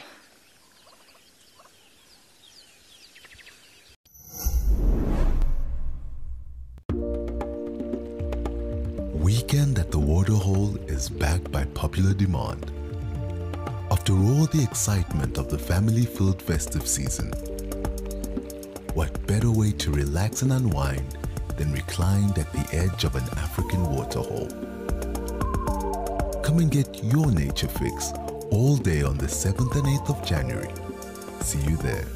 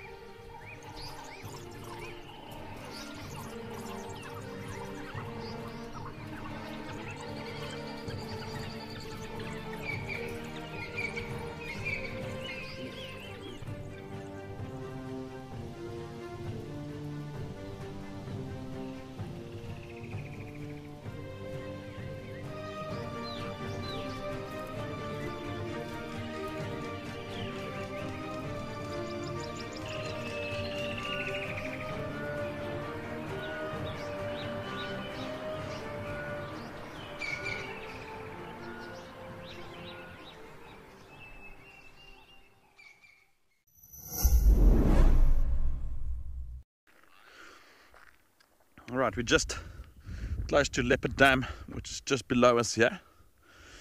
And we're just doing a wide circle around Leopard Dam looking for tracks. And these little open burnt areas are usually a good place to look for tracks. And you can even see here, if I go down, even if I step here, you know, with the ash and everything, it creates a different texture to the soil. It gets a bit of moisture, it swells out. And so if you can clearly see, and even a cat that would walk here, you'll get a nice little imprint of a cat's foot if they walk over this. There's ash and clay that's kind of like mixed.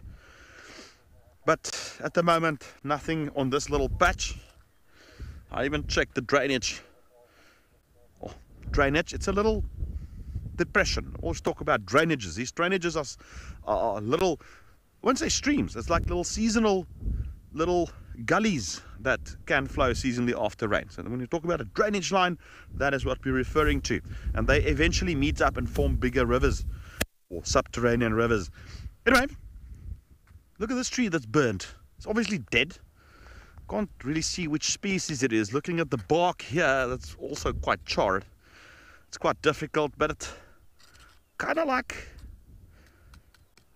looks like it can be a weeping wattle, but I can't say for certain. Quite hard. You see how the outside, when it got burned, it creates little blocks of coal. And we can use this. Now remember earlier we spoke about the toxins that we can find in certain plants. We had that cork bush, lots of toxins. There's a whole bunch of toxic fruits.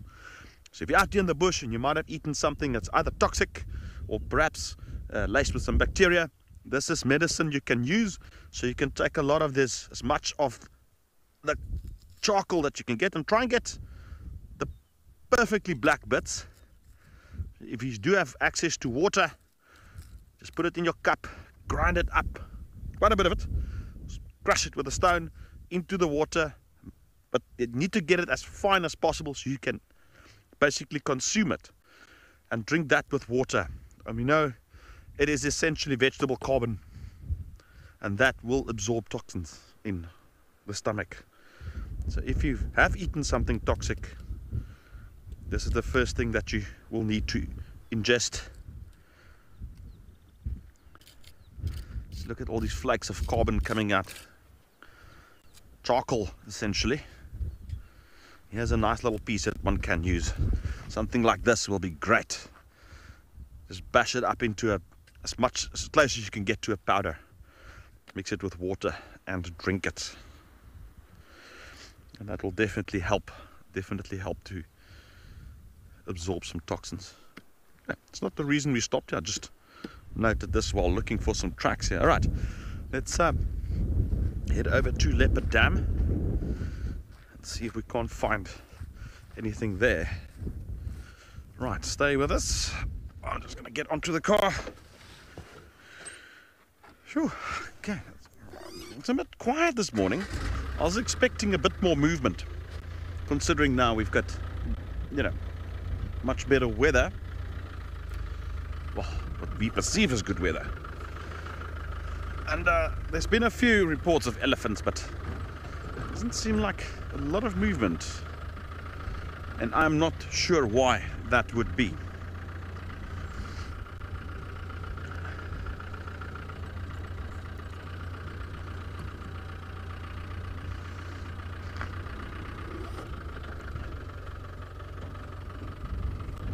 Let's go and check at the dam. Maybe we get some luck there.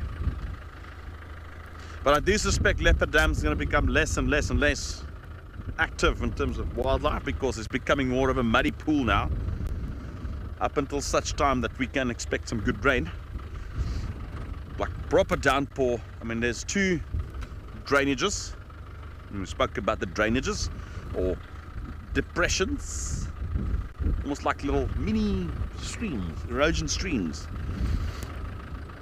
So we're on an elevated area, and it goes down into the drainage line, and then it elevates again. So all the rain funnels down initially onto the drainage line.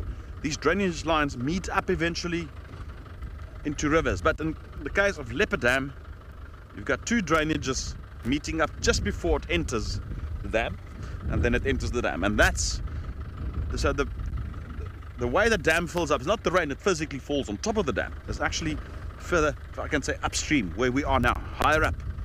That drains into drainage lines. The drainage lines feeds the dam.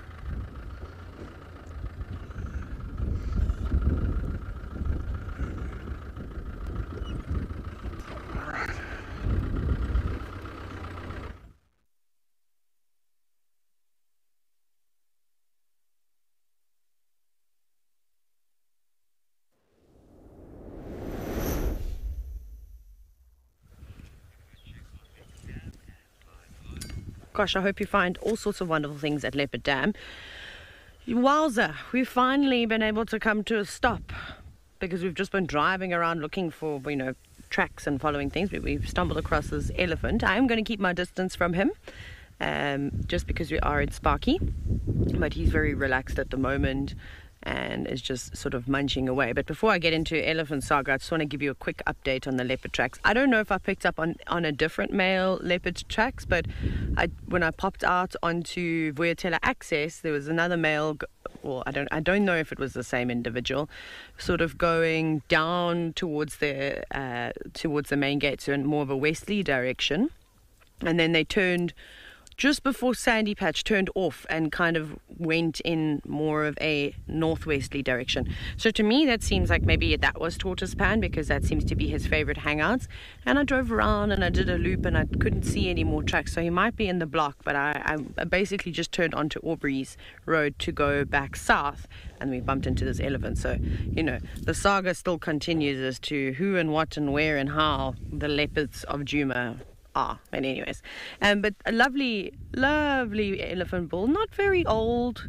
He actually looks like he's still got quite a bit of growing to do. He's very awkward. His rump, you can see the bone that goes just over the top of his spinal. His spinal, why can't I English?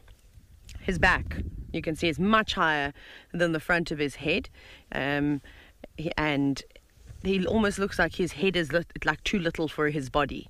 So I think he's going to at some point have another growth spurt again. And he's not particularly stocky. He's a tall elephant, but hasn't filled out, for what we normally see of bulls that are well over 30 entering their 40s. You know, they're normally, beautiful individuals. So I think he's probably in his early 30s, this fella, or very late 20s. But like I said, doesn't look particularly old, doesn't have sunken temples or anything like that. Not sometimes, when elephants start to get older, their skin becomes a lot more sort of saggy and to sort of get that gaunt look. But he doesn't have that at all. He's still a young boy. But not even stopping. He's just munching away on grass in between all of the silver cluster leaves. Like I said, I would love to try and reposition, but then I get a bit too close to him. And if I do need to reverse, I don't think that I will, though. That's not what his behavior is showing us at the moment. I don't want to get myself into a bit of a pickle. So we'll just sort of stay at this distance. And I'm not joking when I say that there are only two. I'm going to see if I can reach. I want to show you. So there's this silver cluster leaf, and then there's another one just a little bit behind it, and these are young silver cluster leaf trees. And look at how that elephant has completely disappeared now. There really isn't much foliage, and if you look towards where his trunk is, it's difficult to see. Just every now and then you see some movement, but his tusks actually look like a branch. So you really have to have your wits about you when you are on foot and moving around.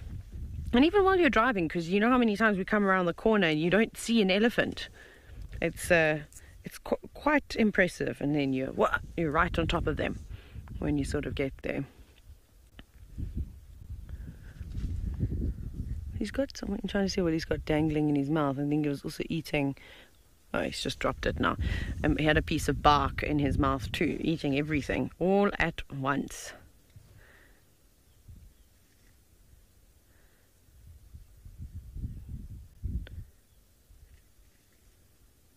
It's a pity. I think the wind might be blowing just a bit too much to hear how he pulls out the blades of grass.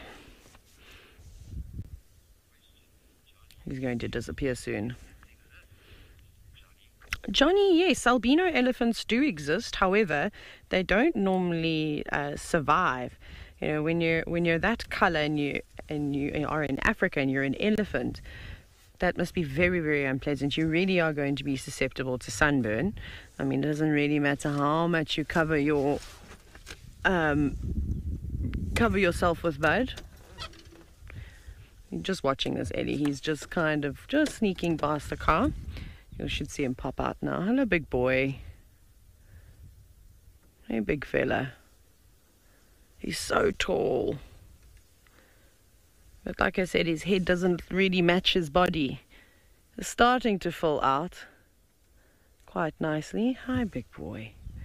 And he's not even interested in us at all. He hasn't turned his trunk to us. There we go. There, did you see that little side swipe? How you might have just caught it. He turned his trunk a little bit towards us. Just be like, oh, hey, there you are. And off he goes.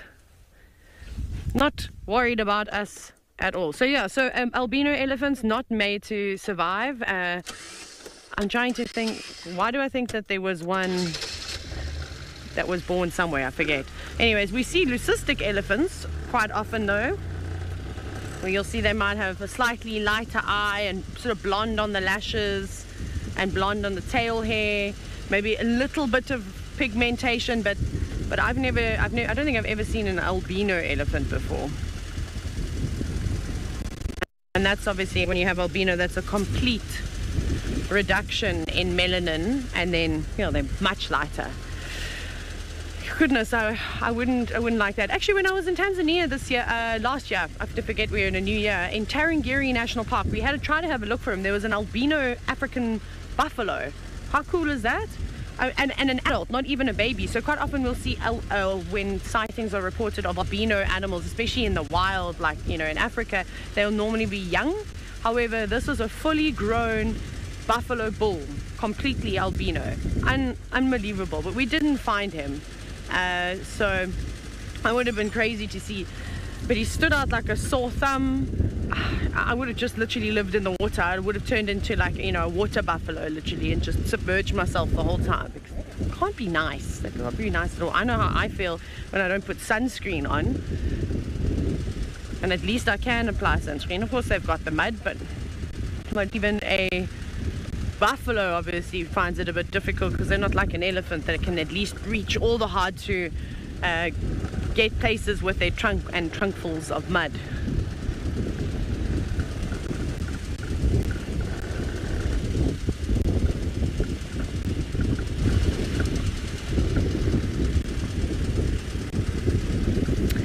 Yeah, so just before we found this elephant, I heard an update on the radio. It sounds like there were some lions that were on their way north from Arathusa. They didn't have lions themselves, but they had lots of their tracks. So I'm going south down Aubrey's now. What I might do is sort of scan the southwestern corner and just see what's happening that side. Maybe the lions popped on. I'm also trying to figure out where the buffalo went. So just last night, as we were coming back, because we obviously had to prepare for fireside chat, we stumbled across that big herd of buffalo. They had moved, and they were on the western corner of Quarantine, and the bulls were very unimpressed. Most of the herd was already sort of heading in the direction of Gallagher Pan, and there were about 8 bulls, big bulls, standing at the back looking into the tree line, heads up, sort of standing as tall as a buffalo could stand. And yeah, it was quite interesting. So I don't know if it was maybe lions or what kind of was in the area. Maybe they just got the scent of something, but they weren't very impressed, and the herd was moving on. So haven't even seen the tracks of the buffalo. Another reason why I'm sort of zigzagging this area. But I have definitely not seen any lion tracks just yet. And I've driven most of WildEarth access towards Sandy Patch. So there is, of course, that one stretch that I could still check. But honestly, I think from here, I'm going to go all, sort of just zigzag up and down, maybe along the Power Lines Road down towards Triple M, and then maybe come back and see. No one reported tracks of the buffalo crossing out to the north, but also I could have missed that just because I can't hear very well on this handheld radio. It can be a bit tricky sometimes, so I could have missed that. And I only drove the eastern section of Buffelshoek cut line, and then obviously quite a bit of cheetah cut line too. So it always blows my mind how you can go from having every single animal the day before and then nothing a few hours later.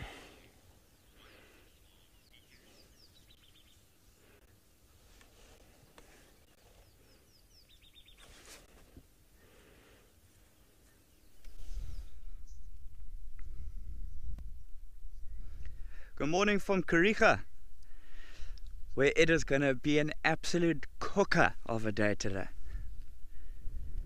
Just to introduce myself, I'm Nick. I'm going to be your photographic naturalist for today. And yeah, we're still continuing our little waterhole madness on the weekend. And yeah, I was just heading along towards Scotia Dam to see if anybody was around there. And along the way, I've come across this lovely scene here. Plenty of zebra, plenty of eland. And it looks like 2 ostriches right in the distance at the back there. White stork making a little appearance, moving right at the back as well, left to right.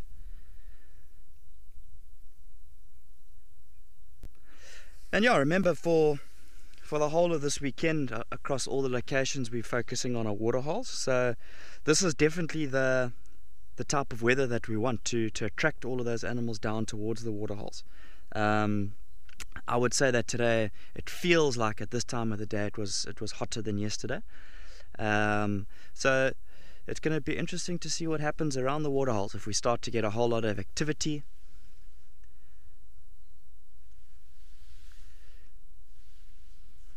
So Kariga is obviously a beautiful reserve. You can see the thickets in the background. There's lots of deep valleys, lots of high ridges. Moving along the way this morning to get towards this area, I crested one of the high ridges and was able to get a good sort of view of the whole of this this section where we are at the moment. Kind of looking down towards some of the thickets. I heard of buffaloes. I saw kind of resting in the shade, ruminating a little bit there. So that could have potentially been one of the spots that they rested up for the evening. So maybe they'll make an appearance for us a little bit later. But yeah, we'll later on head down towards Scotia Dam. I mean, that was our initial aim. See if we can get some nice birds there. Maybe some herons, either grey heron, black-headed heron, some of the ibis species possibly. You can see there's a few crows that are flying around as well.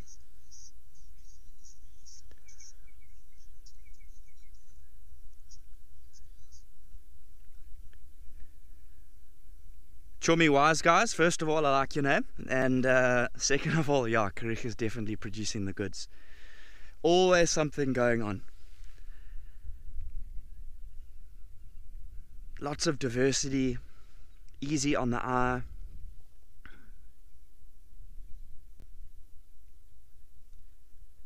Yeah, and I think it's great that we can bring all these very different types of locations and obviously habitats and landscapes that go with them live to you guys. It's amazing. Think of the difference of looking from sort of the waterhole at Okukuyo to here. I mean, it's completely different. So nice that we can bring that live to you.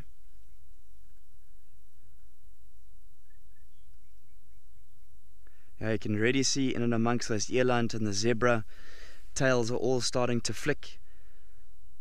Lots of movement from ears as well. So there's obviously lots of little flies and little chochas moving around already.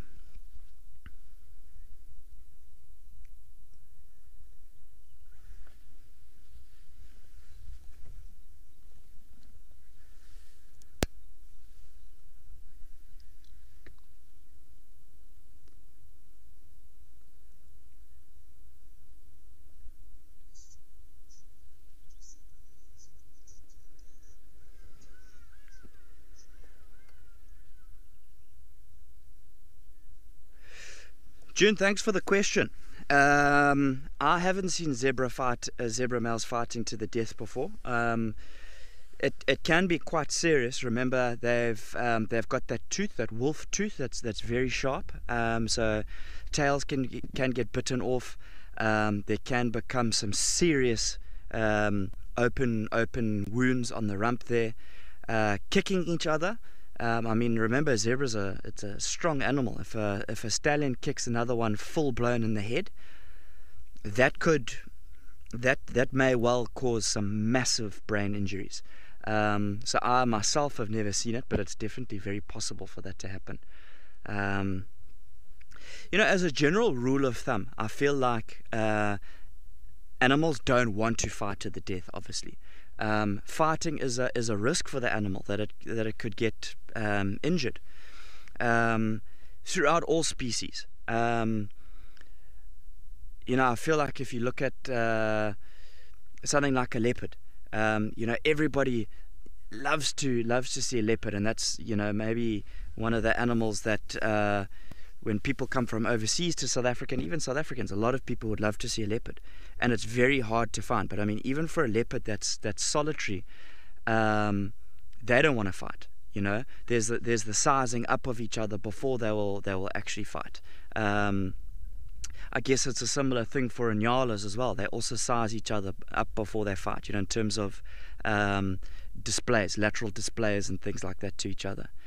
with zebras, there isn't much sort of sizing up of each other, but you know the fights they'll try and make it as short and it's obviously intense as possible.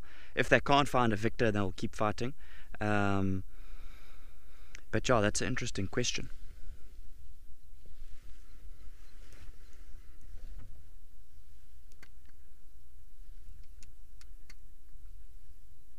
See, we've got a few impalas on the left-hand side starting to get active for the morning as well.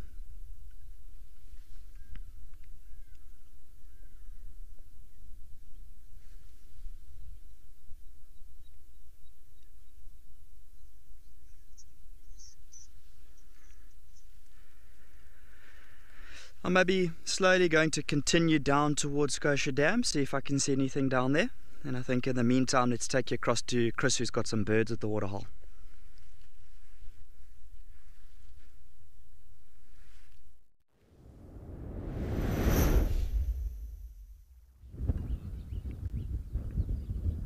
As promised, we made our way to Leopard Dam. And we have a woolly-necked stork, one of my favorite storks. Just purely because the name is so descriptive, with those neck feathers, that fluffy white neck feathers, giving it its name, the woolly-necked stork. Earlier I mentioned how Leopard Dam now, where we are currently, which is in the northwestern parts of Brylands, is drying up rapidly.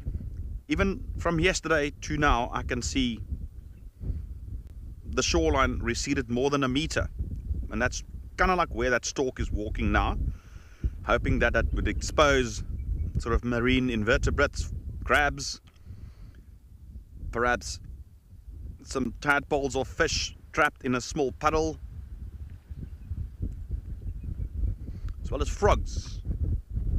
So now it can use those long legs of it, and it can wade in the mud and look for food.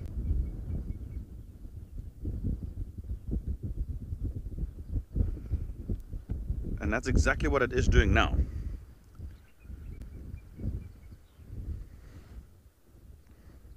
We've got quite a breeze coming up at the moment, eh? Quite a breeze.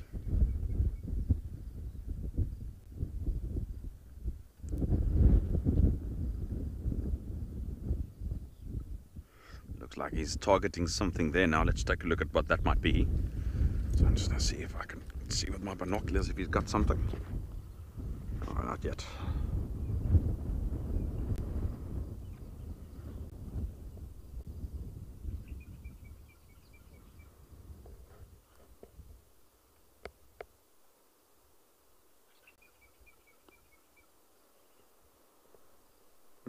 Just lost its balance there.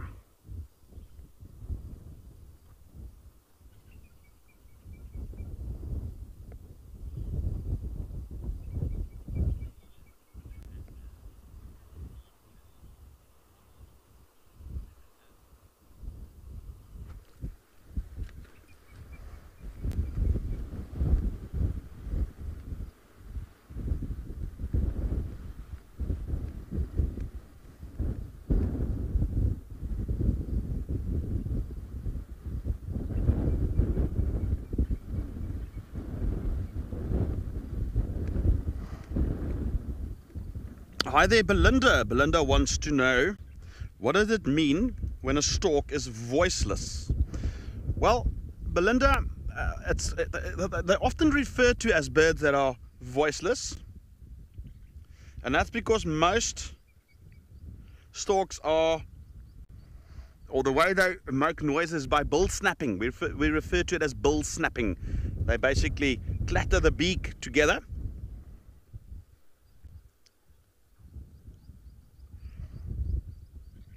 And that is one of their main communication methods. So they're almost voiceless. So usually the only sound that they make is the bill snapping.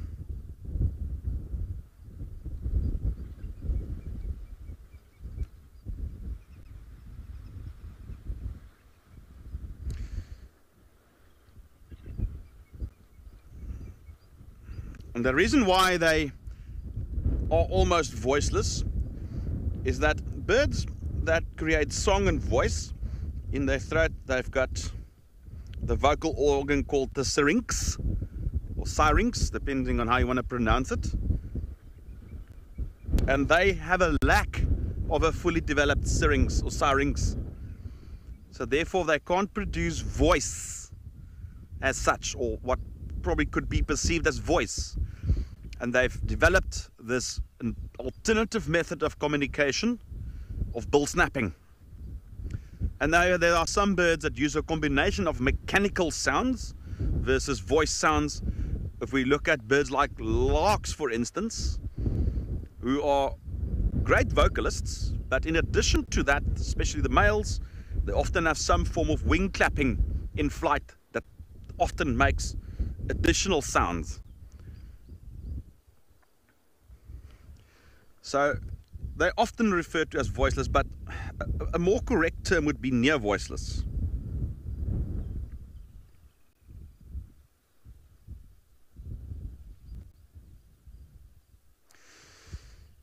But these guys do have syrinxes, but they're just not very well developed as a species or as a family. So it's not entirely true that they are totally voiceless, but you can probably say they're near voiceless. I've never heard them make any other sound other than bill snapping.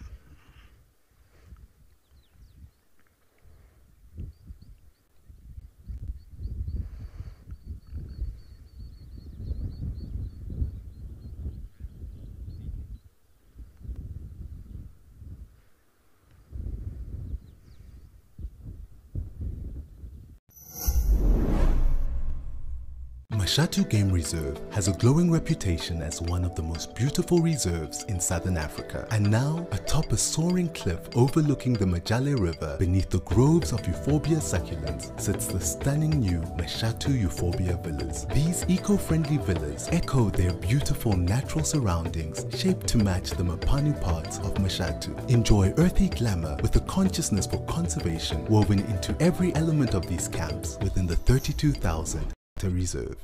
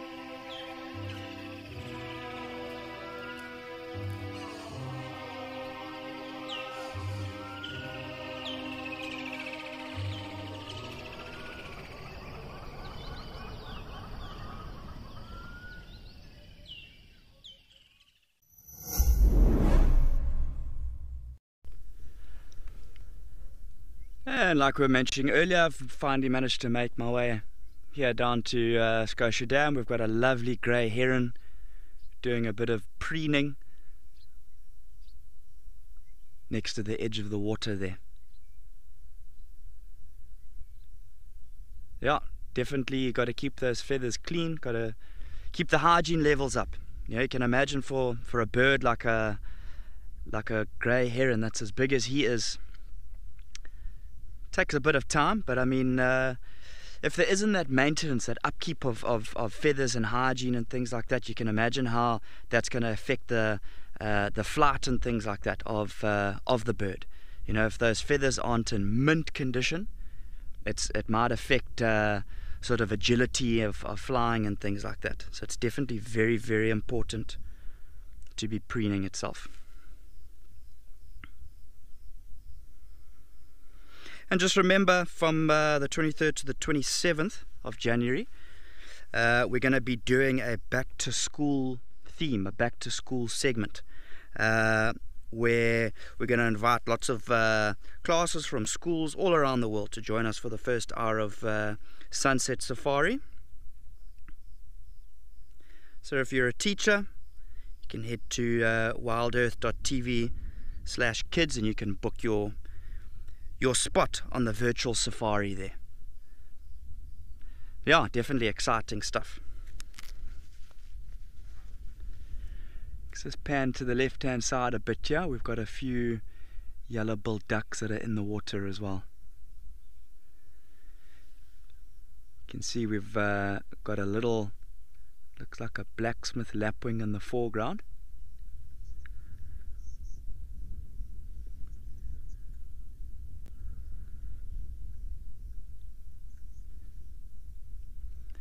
Cece, thanks for your question. That's actually a really good one. So preening is basically the process by which a bird like that grey heron that we just saw now cleans itself. So that's basically upkeep of the condition of the feathers and things like that. So it would be the same as something like two lionesses grooming each other. You know, that helps to keep them clean.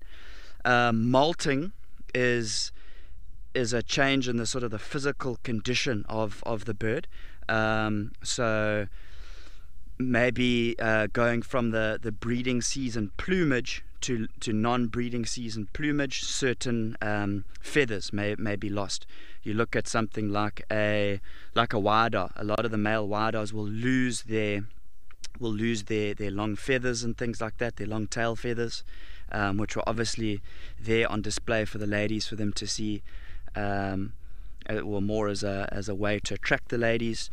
Yeah, it's definitely, you look at a lot of the younger sort of fledglings, you know, they'll molt to get new feathers and things like that.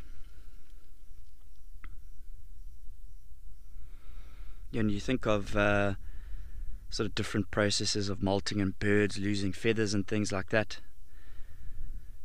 The hornbills are always such an interesting one. Remember when the female is going to lay her eggs and things like that, she goes into a cavity and she molts. She loses all of her feathers, and she uses those feathers as like a bedding, as a lining inside there, to create a nice soft environment. And there's only a slight opening in terms of inside that tree, inside the hole of where she is, and she will rely fully on the male to provide food for her. Because A, it's such a small sort of area, and they've covered it up with mud and things like that, and obviously B, if she's lost her feathers, she can't fly. So it's a really interesting process. You can see our yellow-billed ducks there doing their thing.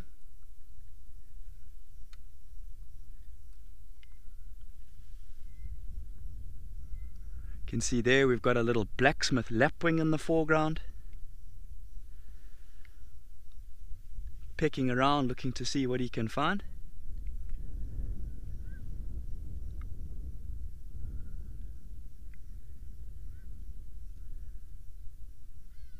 And one or two sacred ibis.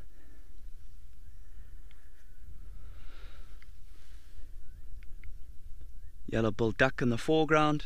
These sacred ibis seem to enjoy it around here. It's I'd say it's probably a very productive area to be looking for any types of food here. Little worms, might even be a little grasshopper or two close to the edge of the water there. If there were any tadpoles, they'd pick up those little tadpoles.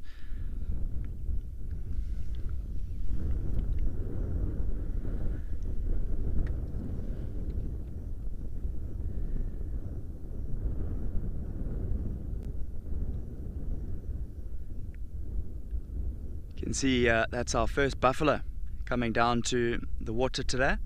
Like we were mentioning, it's an absolute cooker of a day. And the buffaloes are obviously wanting to get their first drink in for the day.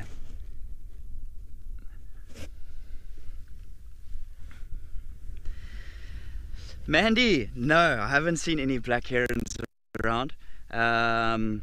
So the most common sort of heron species that we will get here will be the grey heron as well as the black-headed heron. The black heron, not the black-headed heron, but the black heron is a bit more of a rarity compared to the grey heron and the black-headed heron. Remember, in terms of size, there'll be a massive difference between the two. Your grey heron and your black-headed heron probably being about twice the size of a black heron.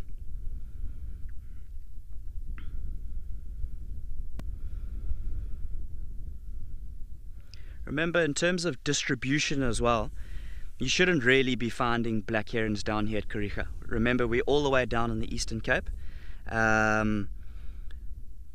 So normally, you're not really going to be finding your black herons here. But never say no. I mean, remember yesterday we were saying you don't usually find bateleur eagles, and there was reports of a juvenile bateleur eagle flying around here. So never say never. But those black herons are awesome birds, you know. Remember, they'll create almost like an umbrella by fanning their wings around themselves to cast a shadow, so they can kind of see deeper down into the water. And I guess, you know, if there are nice shadows, you know, for the birds to at least for the fish to take refuge.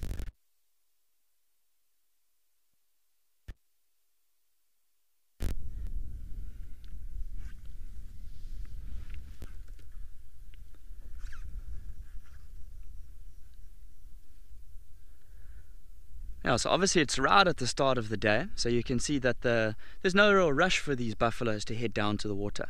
They're more than likely going to drink 2 or 3 times today, but just getting a little bit of feeding in, and they're definitely heading straight towards the water. And I've been having a good look over the past few days carefully at each individual in the herd. Remember, we've talked about pathfinders and just trying to see who the leaders, who kind of lingering around at the back. And it's been amazing to have a good look.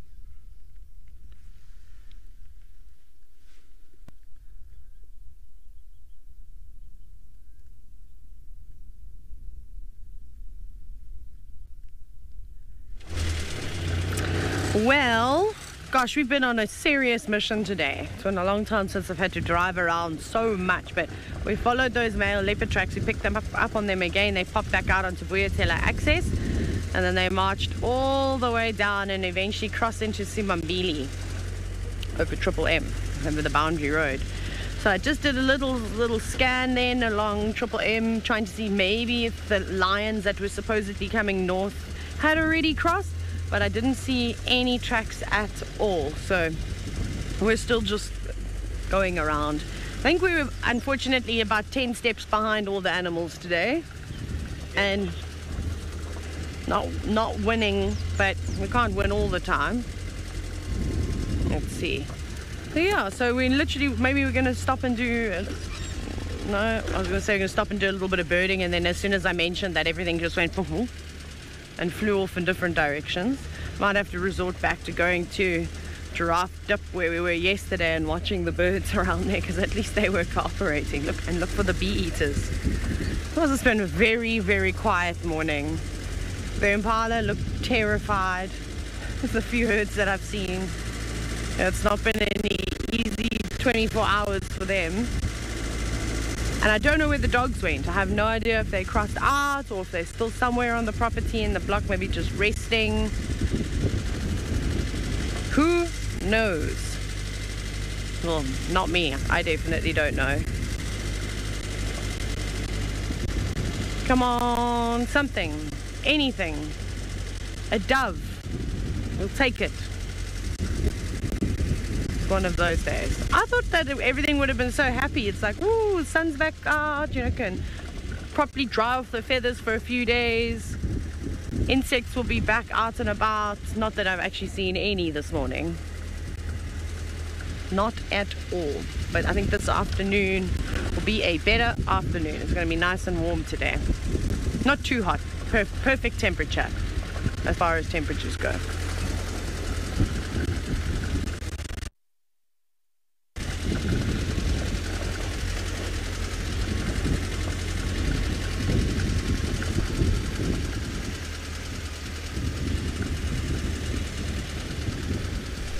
David? Yeah, so it definitely looks like our herd of buffalo is heading down towards the waterhole here.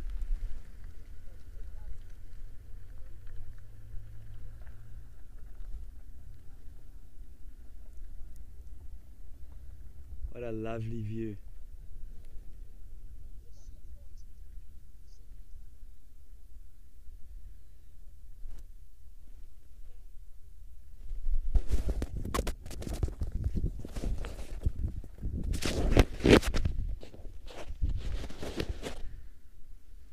Sorry about the vehicles driving in the foreground there. It's definitely an amazing, amazing thing to watch buffaloes heading down towards the waterhole. So those rangers, they've done well there.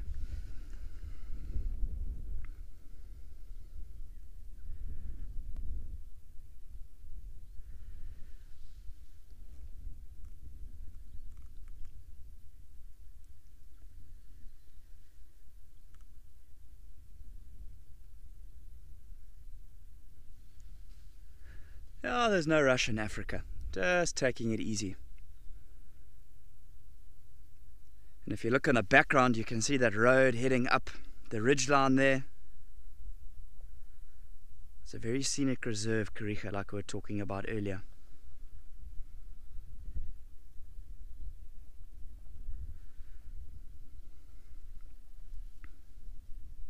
Yeah, so it's a little tricky to see from here in terms of herd composition, but I'll definitely point out when we see the pathfinders. Paul, no, the leaders won't be male. The leaders of the herd will be female, what we call pathfinders. And the males will actually generally be closer to the back of the herd. Specifically the ones who are starting to get a little bit older, they will scoot around the back.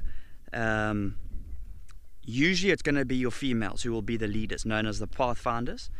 And they will determine where the herd's going to move, when they're going to move, basically make the decisions upon where everybody's going to be going.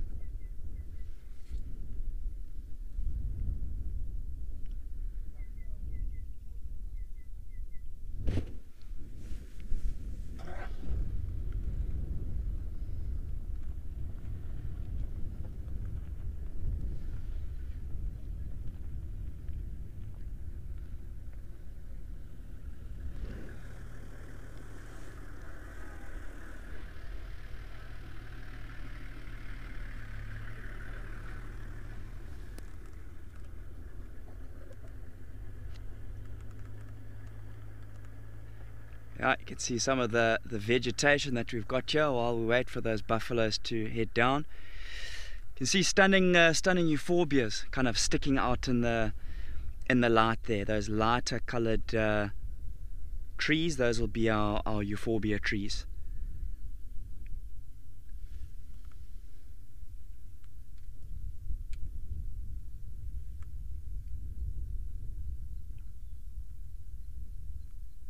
And we even got a little calf starting to make its way down.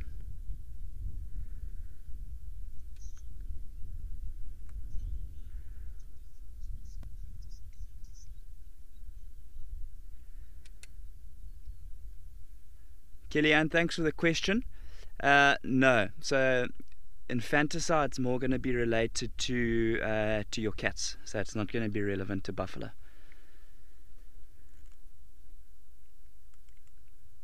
Oh, look at this female on the right hand side of the frame. She is huge.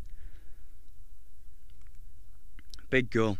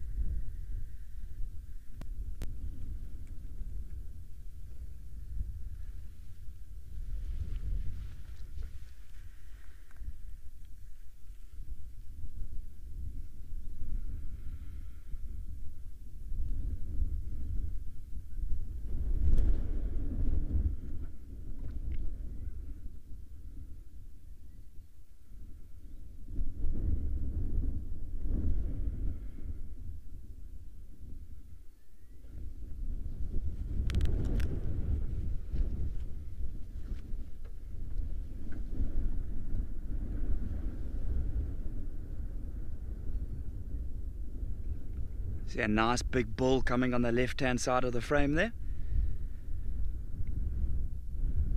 Oh, it's amazing to see the difference in the way that sort of buffalo move throughout the course of the day. You know, in the morning now, if they're looking to potentially get a bit of water, kind of quite slow movements. No one's really rushing down to any type of water hole here.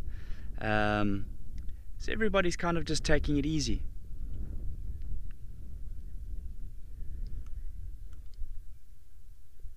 You know, whereas if it was closer to the end of the day and it had been really hot throughout the course of the day, you'd start to see a lot more purpose in their movement. You can see everybody's kind of walking, but feeding and slowly going around. Whereas if this was closer to the end of the day, your pathfinder, like we talked about, one of your older females, she would be leading the herd straight down to the water. There wouldn't be much messing around there.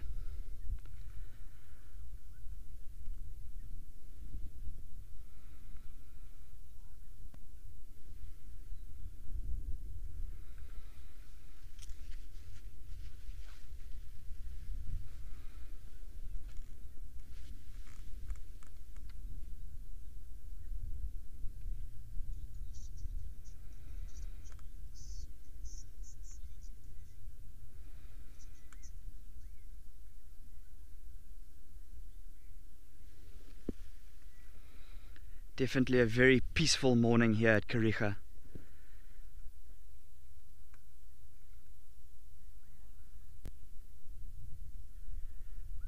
You sometimes see some of the older males squabbling amongst each other, and there being a few bellows and prodding and poking of horns, but everybody's quite keen to just take it easy this morning.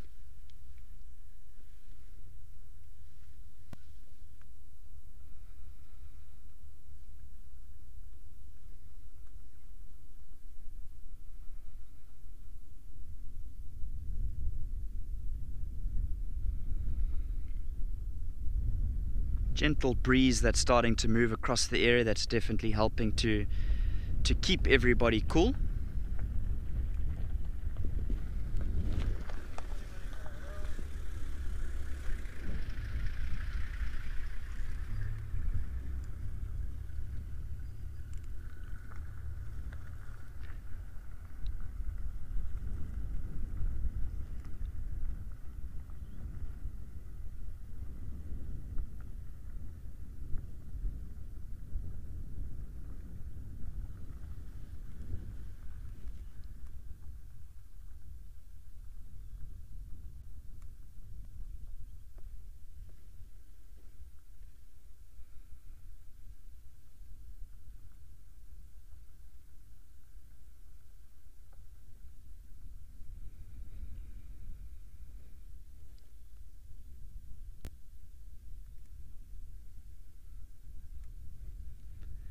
Now, just having a look at the surrounding area here, and it's definitely the buffaloes who've dominated this whole session here.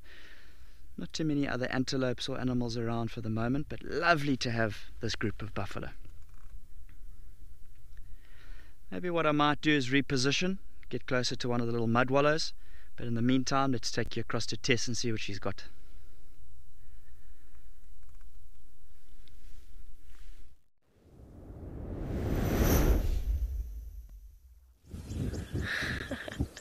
Sounds like a great plan. Mud wallows, we've come full circle from our conversation this morning. We have arrived at Buffelshoek Dam and we're having a look at some of the hanging basket weaver nests. And it seems like the weavers have been quite busy. They've been in and out. These nests are slowly starting to dry out, but there's definitely still the one very green one. But at least we know that we are getting to the stage now where females should be choosing nests and things. Okay, things should be going pretty well. What is on the seat? It's no wonder I didn't see that. I'm not looking backwards.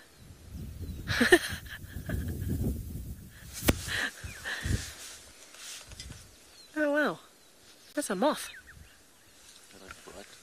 It has bright. Oh, where's it gone? Oh! It's flitting around. Gone. That was a beautiful moth. I don't know what kind of moth that was. I just saw black and white spots and then red and it flew away. But we'll look for that in the book. We'll try and find out what that is. That was amazing. Okay, back to the weaver's nests. Great distraction. I love that. Thank you, Eagle. A little flash of color for the morning. Insects attracted to the dam and everything it brings. But the weavers themselves are obviously getting to that stage now where females should be choosing nests. They should be having babies. And very typical, this is one of the very predictable species you'll find at a dam. A southern masked weaver. Let's hope that the male is about to come back. He's been in and out for the last few minutes. I think he's going to be back soon. But the lowest hanging nest, that's kind of just in front of the one at the back, those two at the bottom, that's still the very, very green one. So that one is still under construction. I wouldn't be surprised if they're fine-tuning all of the nests at this point. They're definitely working exceptionally hard. And lucky for them, with this boost of rain, not only does it fill the dams a little bit, but it gives even more grass and supplies to build these incredible structures. Oh, that was a flash of weaver. It didn't land there. Oh, did it? There we go. There's the weaver. Yay. Finally. That makes me happy. Okay, it sounds like, oh, there we go, perfect timing. Ralph is ready to say good morning in Amakalis. I'll send you down to the Eastern Cape.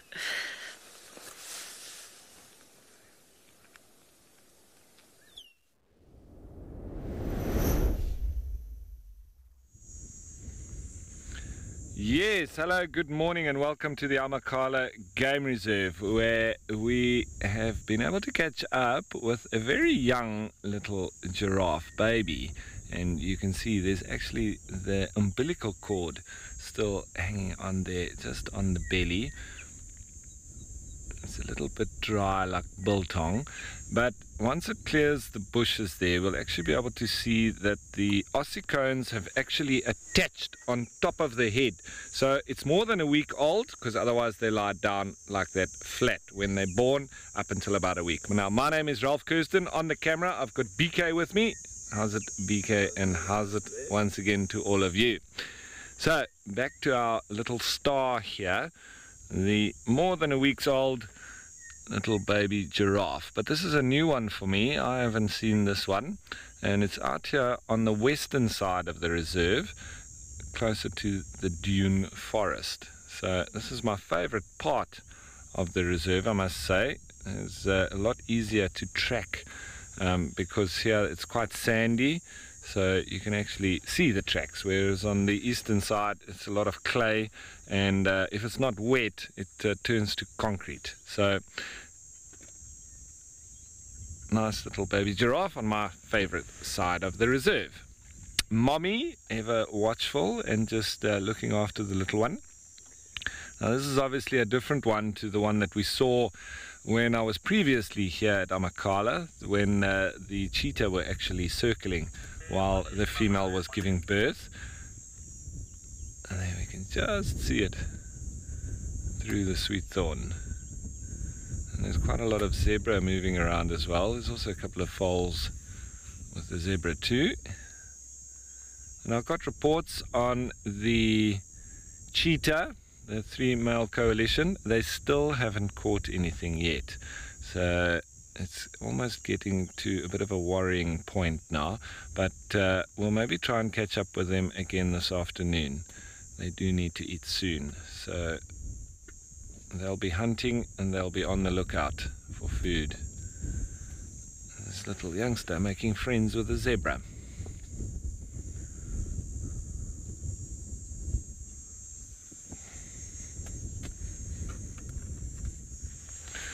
So Darian, good question. It's not easy to tell the gender straight after birth. I'm just getting my binos on this one and seeing if I can tell.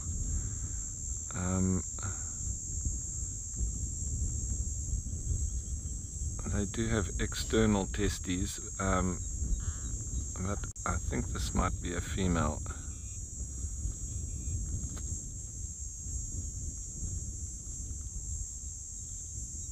I think it is a female.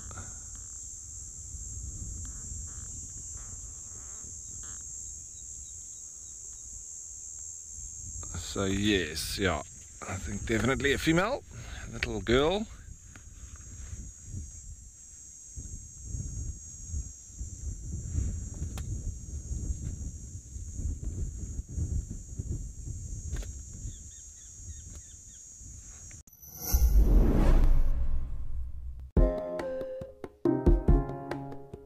I'm going to make a combination of the thorns and the bark. That's what I'm going to do. It's basically just a very big open system.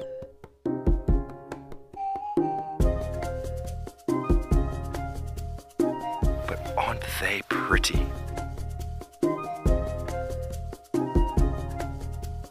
Thank you for joining us and have a fantastic morning.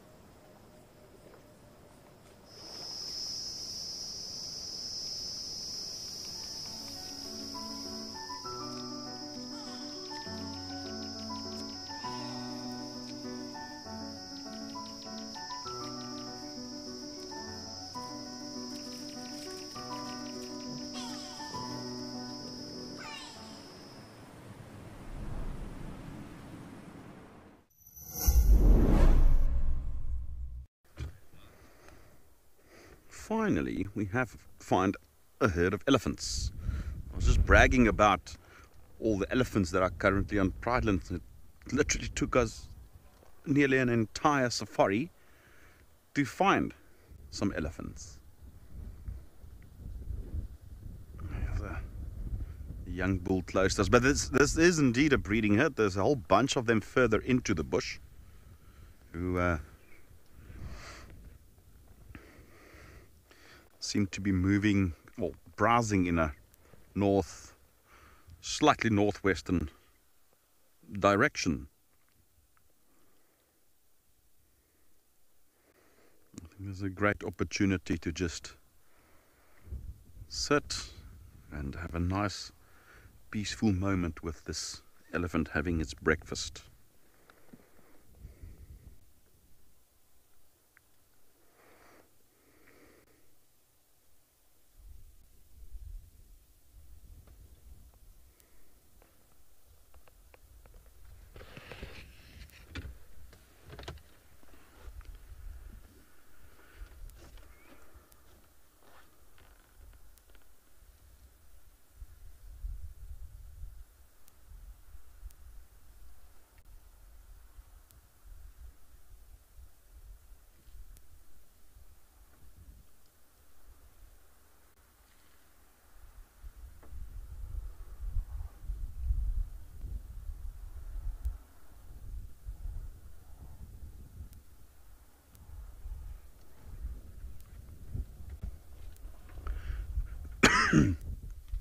Wow, what's flying here?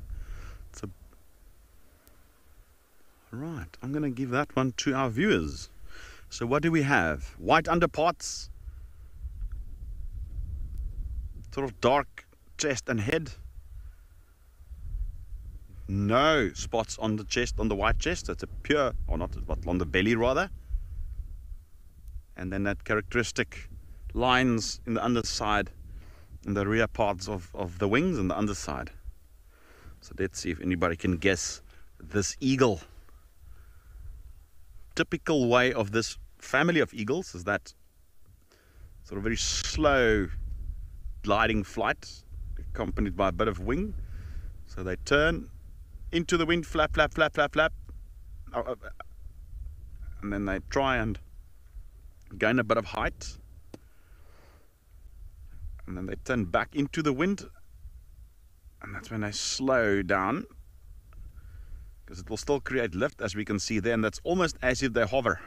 You see, they're now turned into the wind. Now they're very, very still, and you can see how it's going up now. It's creating lifts. Now it's missed that thermal.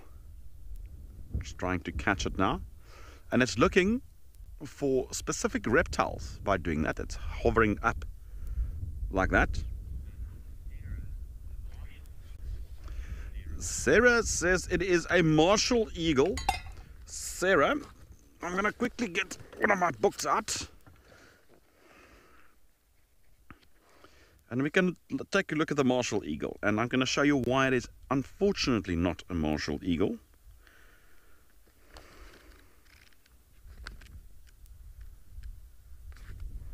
Martial eagle, okay, it's difficult for you to see the size of this bird. If we go back to the books, let's take a look. Alright, so with the martial eagle, if we look at the flight, alright, remember we've got the bird in flight. So the martial eagle, similar to this bird, it's got a white belly and the dark head. But this bird's wings are white on the other side as well, and it's got those lines. Martial eagle will have dark wings on the other side, underside. All right. I'm still waiting for one or two more answers, but if I'm not going to get them, then I'll proceed to tell you what particular eagle this is.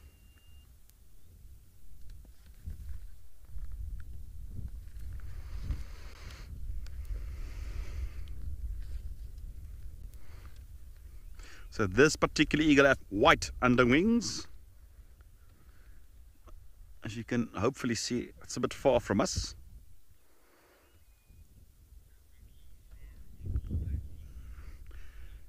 Kuvuki says a Wahlberg's eagle. Kuvuki, unfortunately, also not a Wahlberg's eagle. You do get pale forms of Wahlberg's eagles, but it's not a Wahlberg's eagle, unfortunately. All right, I'm going to show you what it is.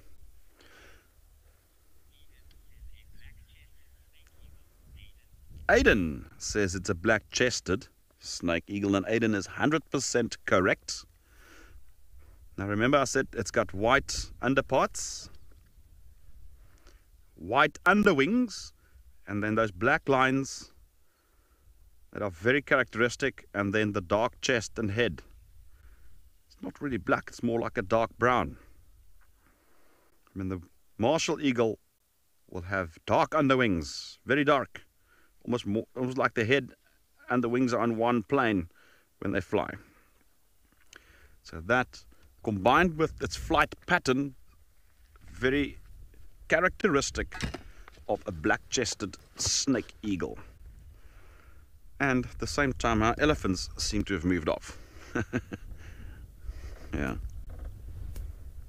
That was a lovely sighting. And it's lovely to see raptors while you're looking at something else. Sometimes we try and frame up raptors, and because of the way they fly and disappear, it's often difficult to maintain visual on them until such time that the feed can actually come to us. That's just the nature of what happens out in the bush. You can't dictate the movement of animals. It's very, very difficult at times.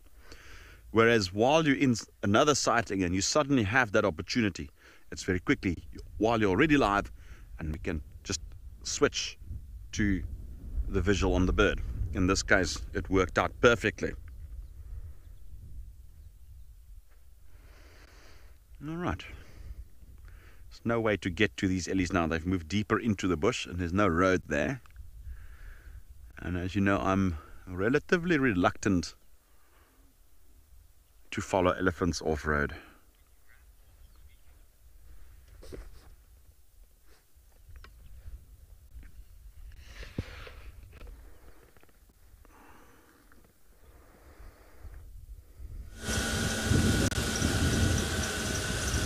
Oh, I love a black-chested snake eagle. Don't get to see them very often, unfortunately. We had a brown snake eagle and it flew away as we were getting close enough to actually view it. Sneaky and cheeky. But I've just introduced Igor to the very dark form of the Wahlberg's eagle. That very dark, deep, dark chocolate color. Stunning. Flying over and disappeared. Interesting update, which I'm sure Taylor will enjoy. We have found wild dog tracks crossing north into Biffle's Hook. So that doesn't really help anything, but I know she was looking for them, so I don't know, this is maybe a separate pack. I think this might be a different pack that's been milling around, because I can't see that the ones that were, if she was tracking a chelipad, would have come all the way back. But again, wild dogs, they do move like that. Like a very messy hair day for me. Okay, so we've been looking for the buffaloes as well. We found their tracks crossing north into Biffle's Hook. We have got lots of hyena tracks here, so that just reinforces the dogs were here. Now Gallagher shortcut, so we're hoping there is still time for a little last minute leopard. Maybe Tlanamba will pop up. That would be good.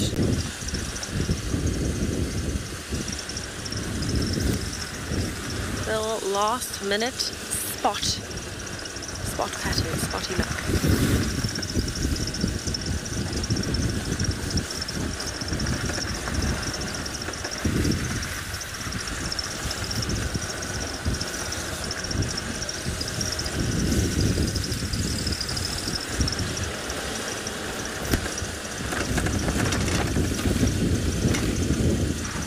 This breeze is picking up and it is still cold. I'm surprised. Oh, it would have been a lot warmer by now, but this is why the animals are so different today to yesterday. Not only because of the rain, but because of the wind. Everybody's nervous and they've moved and taken advantage of the change.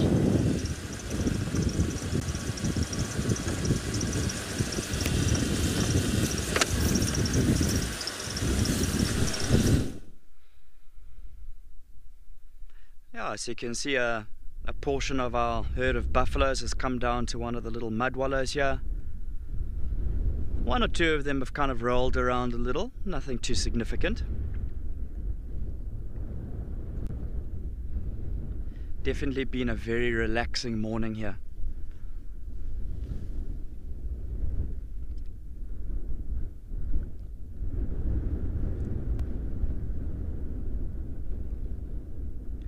And remember, if you haven't been able to join us for the full show, you can head onto our app and watch some of the highlights, watch some of the little best bits of the sunrise show. If you weren't able to join us for the whole time.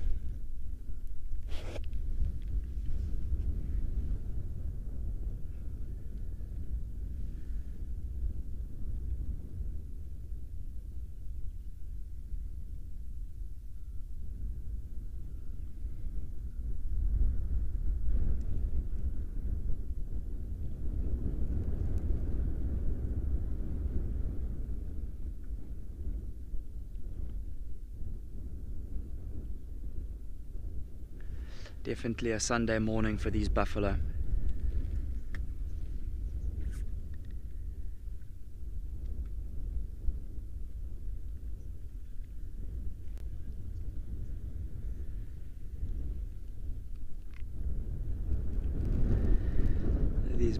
These buffalo offer a little bit of a feed, it seems now. And definitely, if you have a look at pretty much all of them, they're looking in amazing condition. You know, their black hides kind of glistening in the sunlight. You can see this calf closest to us having a little bit of a suckle there. So the game here at Kariega is thriving. Everybody's loving the summer conditions that we've got. And I'm sure at some point today we'll see this herd of buffaloes coming back down to either Mudwallow or to head down to some of the water holes to have a drink. But we will move around, see what else we can find, heading into Escape to Nature. But you never know. At some point in time, I'd put my money on seeing this herd of buffalo again. It's been a lovely, peaceful morning here with them at Kariega.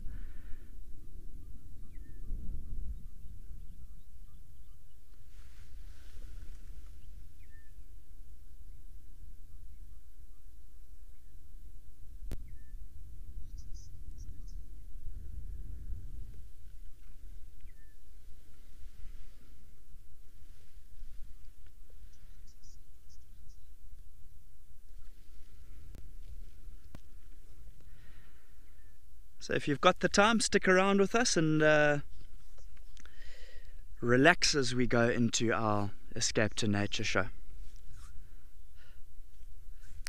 Take it easy, everybody.